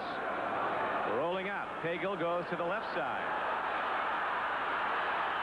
And deftly darts out of bounds before they can stick him. Now that's a good idea, rolling out to avoid the pass rush. But Don, I'll tell you what it does is it only gives you a third of the field to throw to. And that's the third of the field that you're rolling to. You can't throw the ball late back down the middle. So all you can do is just throw to those receivers that are right on the sideline. So there's a big plus. Getting away with the pass rush, also a big minus. Ron Stark ready to punt the ball again with 11:20 left to play in the game. Standing back at his 15-yard line. Vigorito, who you'll remember, returned the last one 17 yards. Then there was 5 yards tacked on for a face mask to get the Dolphins in good position again. Standing back. Dolphins didn't score on that drive, though, because of the fumble. And now it goes to a short man, and Glenn Blackwood, who's up to block. Fair catches the ball after a 43-yard punt. So the high-power Miami Dolphin offense with the engine, Dan Marino at the controls, comes back out when we return. Dolphins have the ball, and they lead the game 34-20. Any of you have held onto your partridge meat football cards ought to know that a Trumpy card is worth $10 on the open market. That's from a card collector's catalog. It has to be in mint condition, though. You probably have a cellar full of them. That's a misprint. I think they're worth $1. Namath was worth 120. Handoff goes up the middle to Lorenzo Hampton, and he takes the ball across the 30. Good gain. He's a quick back, Lorenzo Hampton. Not that big.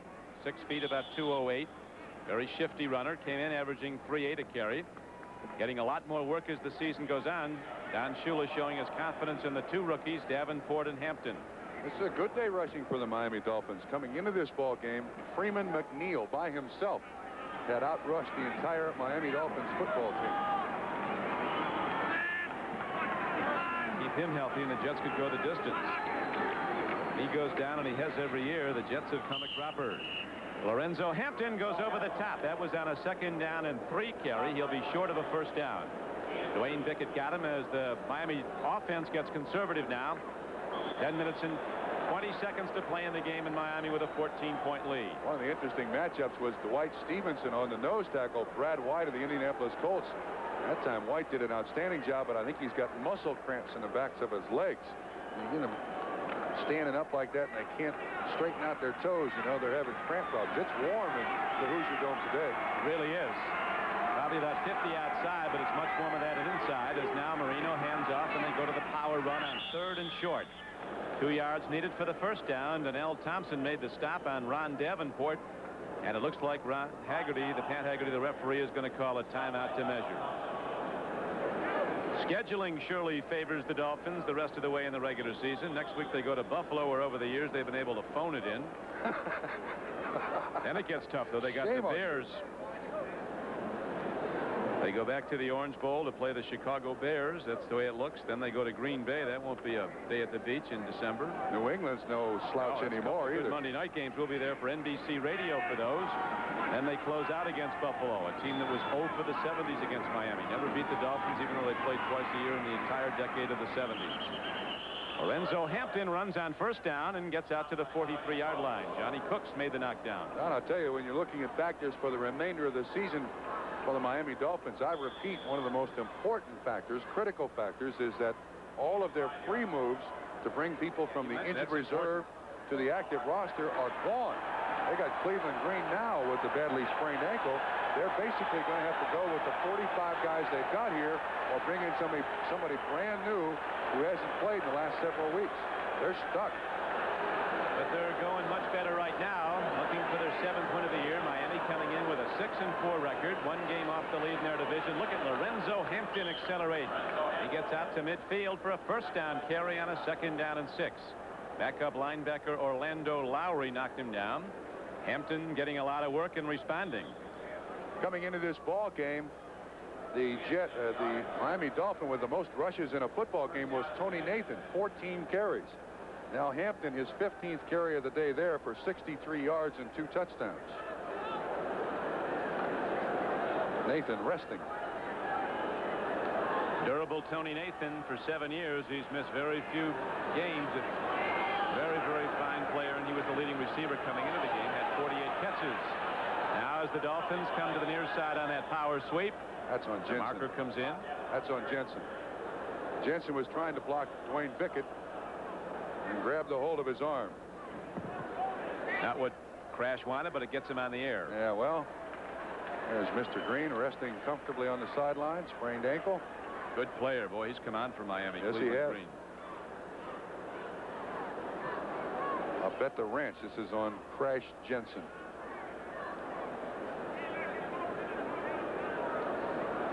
There he is. Neck collar and all. Coach. Don, I think Don Shula realizes, hey, Crash, Holding, number 11, offense, still first down. the ranch is mine. That wasn't a benevolent word, I don't think, the coach had for Crash. Well, from what I understand, Don can do that to you. He can, Hey, this guy really helps the Dolphins, though, Jensen. He can play quarterback, defensive back, linebacker, tight end, wide receiver. He's an excellent special teams player. He can punt.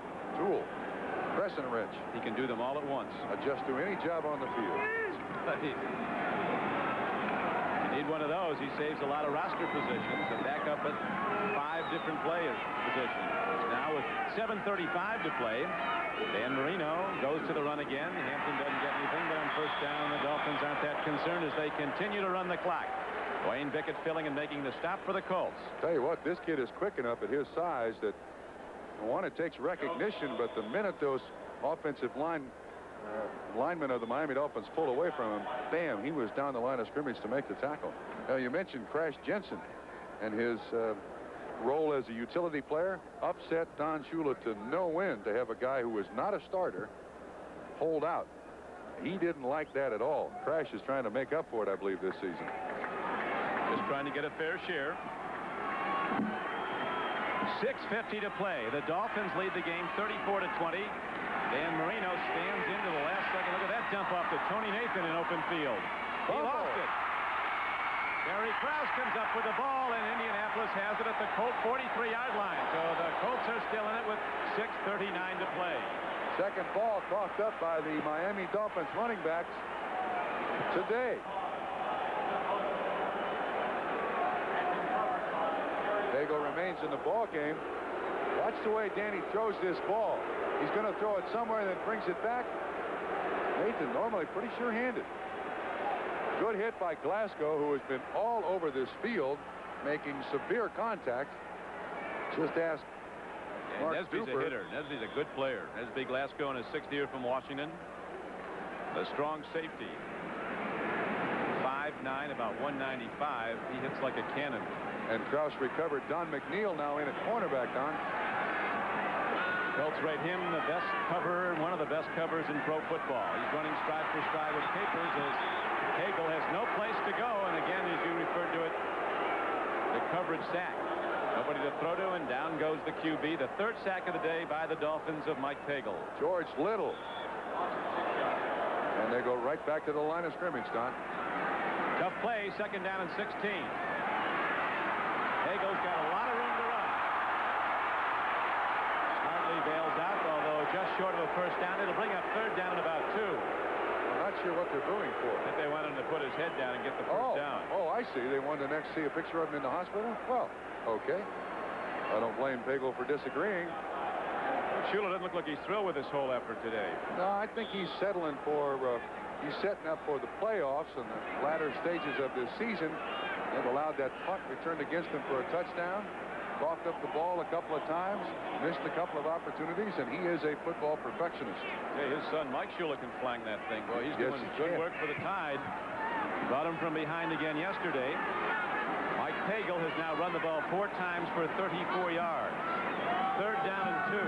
Mike Shula, the quarterback of Alabama. Here's Cagle on the sprint out, throws the ball, and McMillan steps out of bounds at about the 46-yard line. He does get a first down. Good job, too. Joe Robbie, the president of the Dolphins, a couple booths away, is ready to break ground with the whole Dolphin family. That big new stadium they're going to put up. Won't seem the same, though, not to go to the Orange Bowl. I will have no complaints. Isn't the Robbie family pretty much Joe? Well, he runs it, I think. Yes, he's the main stockholder. I do believe he is. Be great to go to the Orange Bowl, though, on New Year's Day night, January 1st, 1986, where the Orange Bowl committee is getting set, quite possibly, to put together another national championship game in college football, and NBC Sports will be there. Mike Cagle rolls out, turns the corner, throws, and Capers catches it. Nicely done by the Indianapolis Colts as they get down inside the Miami 40. William Judson on the coverage. He did not get out of bounds, so they got to go right back to the line of scrimmage. Don, very telling statistics here. Miami 13 first downs in the second half to Indianapolis's 3. They get 4. Raymond Butler's had a hard time holding on today, diving at the 25-yard line. That stops the clock with 5:47 to play. They've come close on a lot of these plays. Had several drops, Pagel has. Now, this one's thrown slightly low. But I think this is a very catchable pass, don't you? That's at the waist. I know I would have had it. Really? Yeah, but could you have gotten open? That's the most important thing. Still have 4 years of college eligibility. And no one has offered to take you up on those 4 years either, I notice. Correct. 3rd down and 3 right now as the ball is positioned at the 38-yard line of Miami. Dolphins in the lead 34-20 in the 4th quarter. Mike Pagel against the blitz. They pick it up. He loops it on a fine defensive play. Moving in to knock the ball down for the Dolphins was Mark Brown. Boy, he reached in there and got it just in time as Pagel, very heady play, allowed the ball to what appeared to be an open man, but then it was broken up. A delay run by the receiver, and you're right. Brown does an outstanding job of being right there at McMillan's side to knock it away. Watch this coverage. It's a delay inside, no contact. Outstanding coverage by Brown. They're down. Got to go for it, trailing 34-20 with 5:43 to play at the Hoosier Dome in Indianapolis.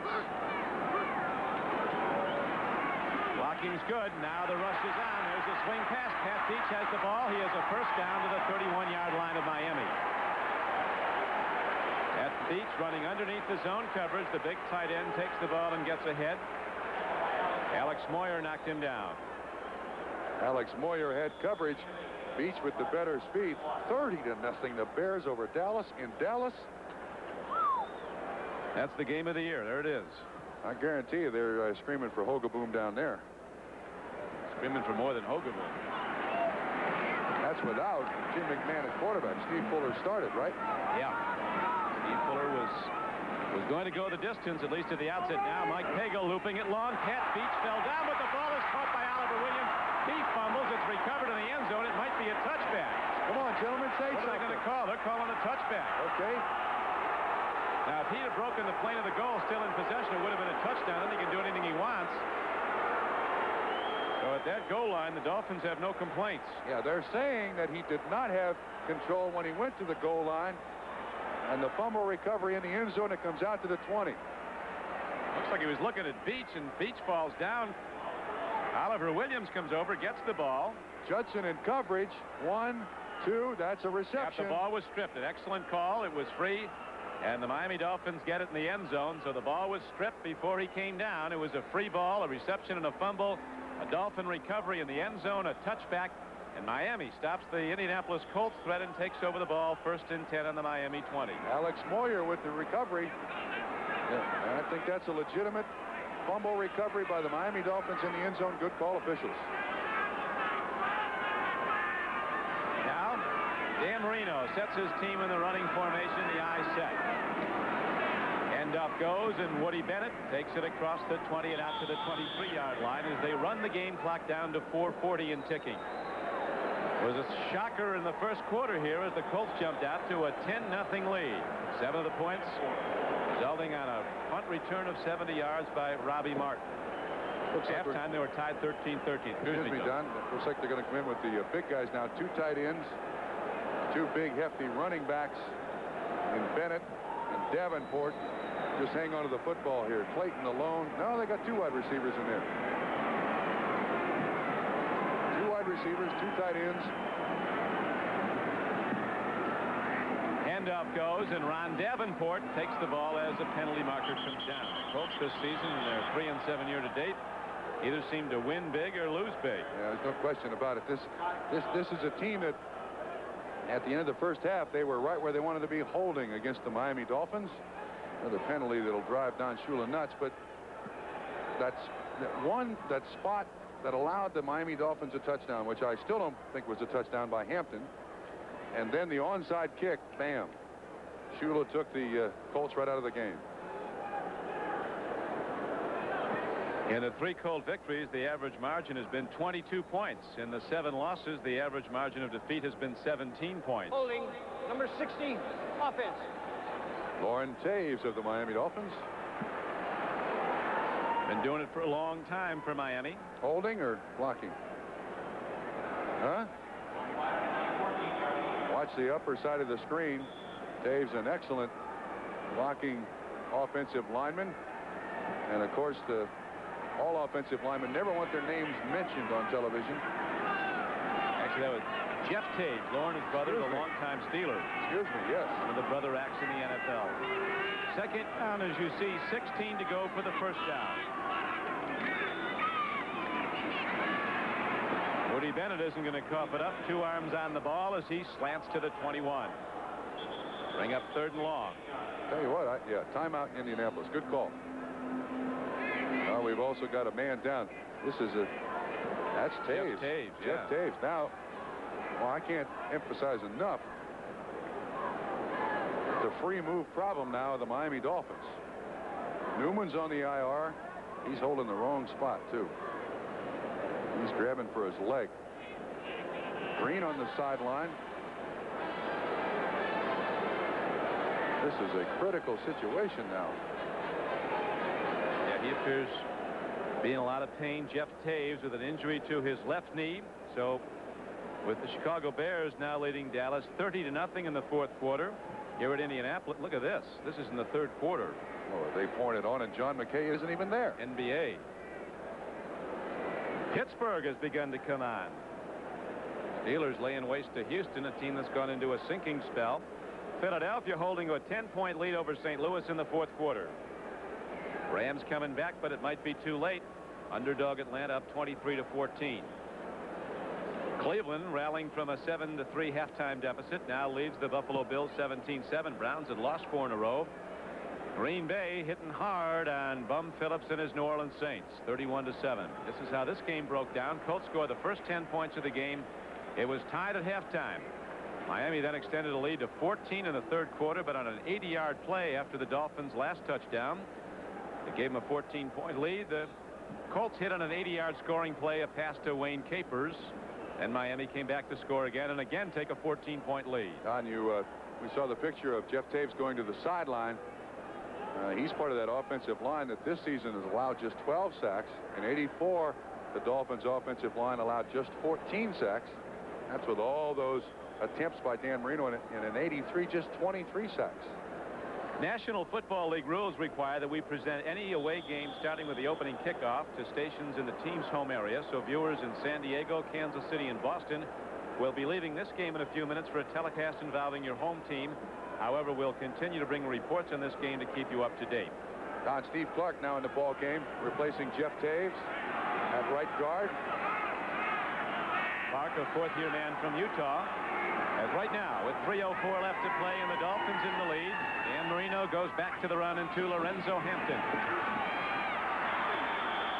To the 21. Good D by big Johnny Cooks. It was the 2nd player picked in the entire draft in '82 when he came out of Mississippi State. Lorenzo Hampton, the Dolphins' #1 draft choice in '85 with his best day. How about that? Number of carries, too, up around 16, 17, which is a high water mark for the Dolphins in 1985. 17th carry, 61 yards, 2 touchdowns. Mr. Roby into punt. I believe the Colts have called a timeout. They have, with 2:37 left to play, and their dangerous punt return man, Robbie Martin, is on the field. Had a career return earlier, bringing one back in the 1st quarter, 70 yards for a touchdown against Miami. This will be the first punt, I believe, in the 2nd half for big Reggie Roby. Yeah, you mentioned the remaining schedule for the Miami Dolphins. The Colts have Kansas City there, New England here, at the Bears, at Tampa, and Houston here in the final game of the season, December 22nd. Right now, the Dolphins get set to punt the ball back. As you'll recall, the Colts were very close to a touchdown their last possession when Pagel hit Oliver Williams, but he was stripped of the ball at the 3, lost it at the goal line. The Dolphins recovered for a touchback. The threat was stopped.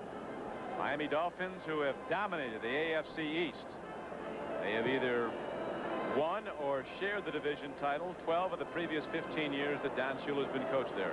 I'll tell you another thing. You look at the AFC East and the number of coaches that the other teams in the AFC East have had while Don Shula has been the head coach. It is shocking. I would imagine it's close to 30 coaches at Buffalo, New York, New England, and Indianapolis. Well, that was the war cry in Miami a few years ago when the Big Three left for the then World Football League. The cry was they didn't get Shula, and the Dolphins rolled on.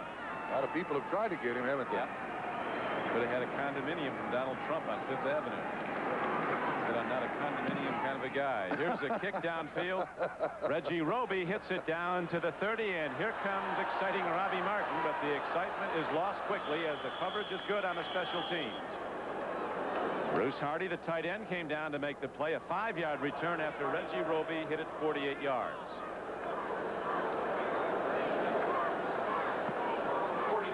Look at the number of head coaches that the other teams in the AFC East have had.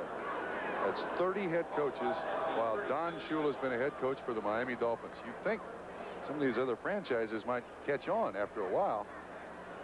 Right. The man said you go back to square one every time you change. I think the Colts, although en route to their 8th loss quite possibly, are on the right track with Dowhauer. This team has a good attitude. It's young. Pat Beach takes the ball ahead. He's close to a first down for Indianapolis. The Colts have 31 players on their roster with 4 years or less experience, 31 of the 45, and 21 of the players have been in the league for 3 years or less. So a lot of new people as Hugh Green puts a hit on hard. Coming unimpeded on a linebacker blitz. Hey, Chicago Bears, they don't take any prisoners. No. I wonder if the refrigerator has scored. He might have been in a few times. William Perry. He may go back to pass, a rollout, a screen pass. Cleveland Browns end their losing streak at 4 games. Their record now goes to 5-6 in the AFC Central. The Bills dropped to 2-9. They go 10 of 26 now, 190 yards, 1 touchdown, 2 interceptions.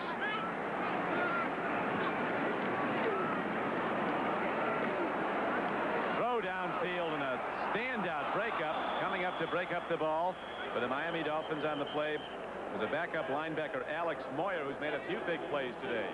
That's Number another 54. one. That was a real big one. Beach was open. Watch it. Really nice. And we'll be back to Indianapolis after this. Taves right behind Dan Marino with a wrap around his knee. Very serious injury, it appears. And also Cleveland Green, another starting offense. There's the wrap on his knee, ice on his knee. And of course in the first half, Cleveland Green went down with a sprained ankle. Looks very comfortable, hadn't he? He hadn't moved in the Cleveland looks almost like a statue there. He isn't. Yeah, he hasn't moved since he got hurt. 2 minutes left to play in the game. The Indianapolis Colts have the ball at their 47-yard line. Don Strock there with the jacket on and the helmet on. They like to put Marino in there, keep him in there as much as they possibly can. Miami today, 467 total yards. Indianapolis, 302, which is a good effort by the Miami Dolphins defense for this season. 2 minutes left to play. Ball at the 47-yard line, and here's Pagel to throw. He connects. Coming up with the ball is Mark Boyer of the Indianapolis Colts. There's Taves going off to the locker room. No sense sitting here for the last 2 minutes. Get it elevated, get ice on it.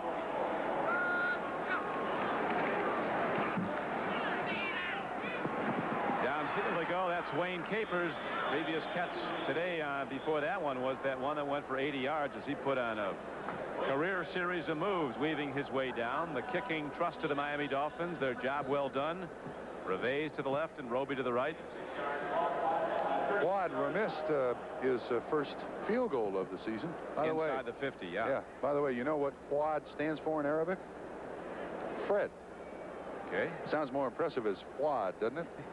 He was actually, how can he be an Arabian? He was born in Bogota, Colombia. Well, that's what someone from the Miami Dolphins told me. Maybe it's whatever he is, he's a player. And it means Fred. And he can play. You know, they used to have the kicker down at Miami, Garo Yepremian. He'd kick off and would be off the field in about 1.2 seconds. He would head right for the sideline. This guy comes down and destroys people. He was a high school linebacker, as we pointed out, in Miami. Well, says his parents are going crazy traveling all over the country to see the Reveiz brothers punt. He's got another brother's a very good good place kicker at a small college. His other brother is a place kicker, Carlos at Tennessee, the #1 rated place kicker in NCAA record books this year. Mark Duper at his leisure now. How are you, Mark? Comment on Daryl Yepremian. I think he was ordered to be off the field in 1.2 seconds by Don Shula. Moreno has thrown for 330 yards today, 22 of 37. Indy's total yards, 302. There's a graphic update. Looks like the Jets are going to go to 8-3. The Dolphins to 7-4. New England with a tough game later, part of the NBC Sports doubleheader day. They'll be playing at Seattle. McMillan takes the ball straight ahead for the Colts with 1:25 to play and running. He gets it down to the 32-yard line of Miami. George Little was on the stop as Mike Pagel looks deep. Miami in his zone. There's only a swing pass left. McMillan gets out of bounds, but he does get a first down. I like this kid. He's an outstanding player. Catches the ball well, blocks, and certainly carries it. Some of the matchups coming up. Check your local listing. The Bengals and the Raiders play at Los Angeles. The Patriots at Seattle. San Diego, a rising club at Denver. Broncos coming off a big win. Kansas City plays at San Francisco. 49ers are on the ropes right now. The defending champions. San Francisco playing Denver for the second time in 3 weeks.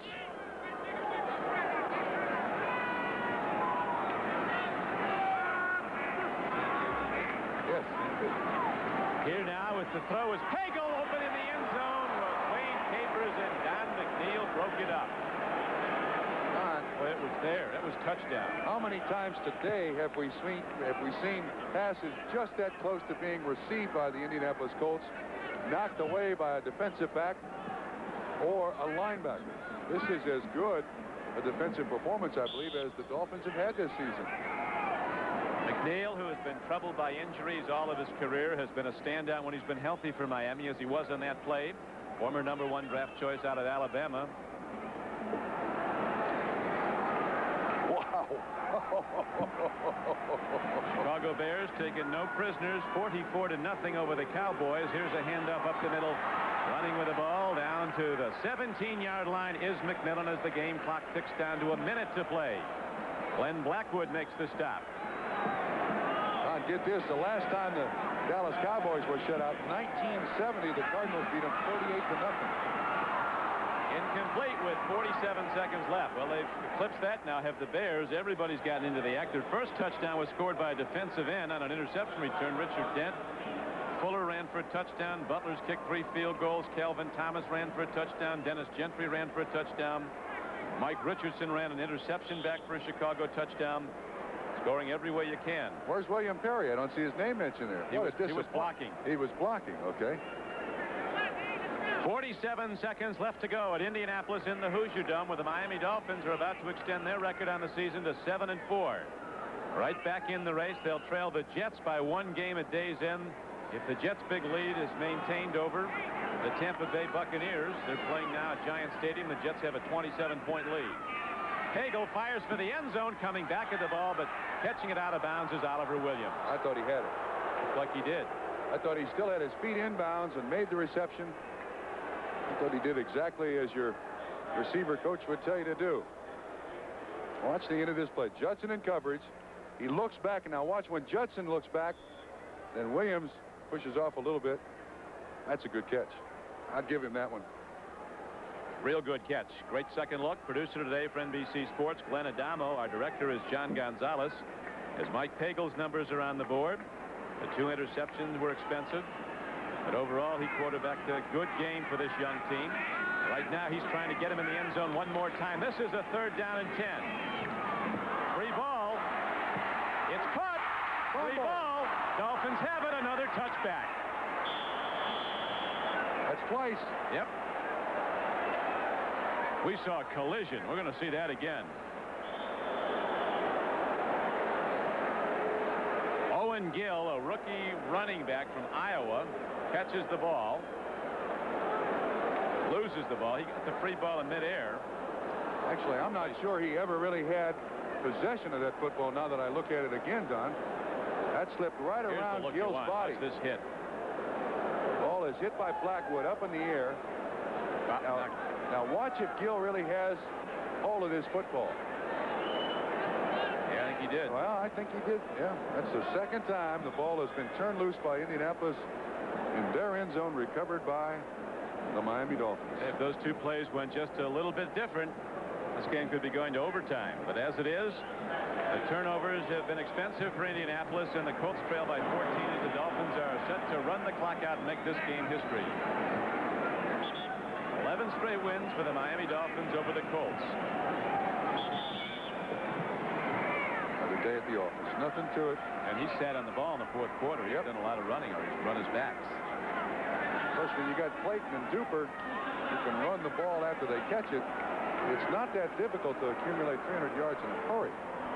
But I'll tell you one thing I've always liked about Miami is they find a way, they find what you're doing and figure out a way to get to it. They started outside, and they weren't having much luck throwing to the wide receivers. They started going to the tight ends up the middle, and we've seen several big plays to the tight ends up the middle. They beat the zone down here on the big reception by Clayton, I believe it was. And the turnovers by the Indianapolis Colts. 2 fumbles in the end zone recovered by Miami. And Chip Myers and Rod Dowhauer go back to the drawing board. Chip, a teammate of yours. Yeah. Coached in Tampa Bay for a number of years. Coached for Mike White at the University of Illinois. Well, I'll tell you one thing. These young players like this coaching staff at Indianapolis. I was talking to Pagel at some length. He said the players know there's a future here, that this team is going to be getting better and better. It's a young team. The big difference over a season ago when Frank Bush was the coach, it was a hard line football approach. Pagel said the difference is negatives were stressed then, and Rod Dowhauer preaches the positive, and we're going to get better. They were for a while today. They were right in the game with the favored Dolphins, but now it's history. 14 seconds tick off, and that will do it for Bob Trumpy. This is Don Criqui, the final number at the Hoosier Dome in Indianapolis. The Indianapolis Colts losing to Miami 34-20. Coach Don Shula's team ups its record now to 7-4. Rod Dowhauer's falls to 3-8. As sportsmen both, they exchange pleasantries, and that is it. It's a doubleheader day, though, on NBC Sports. Stay with us.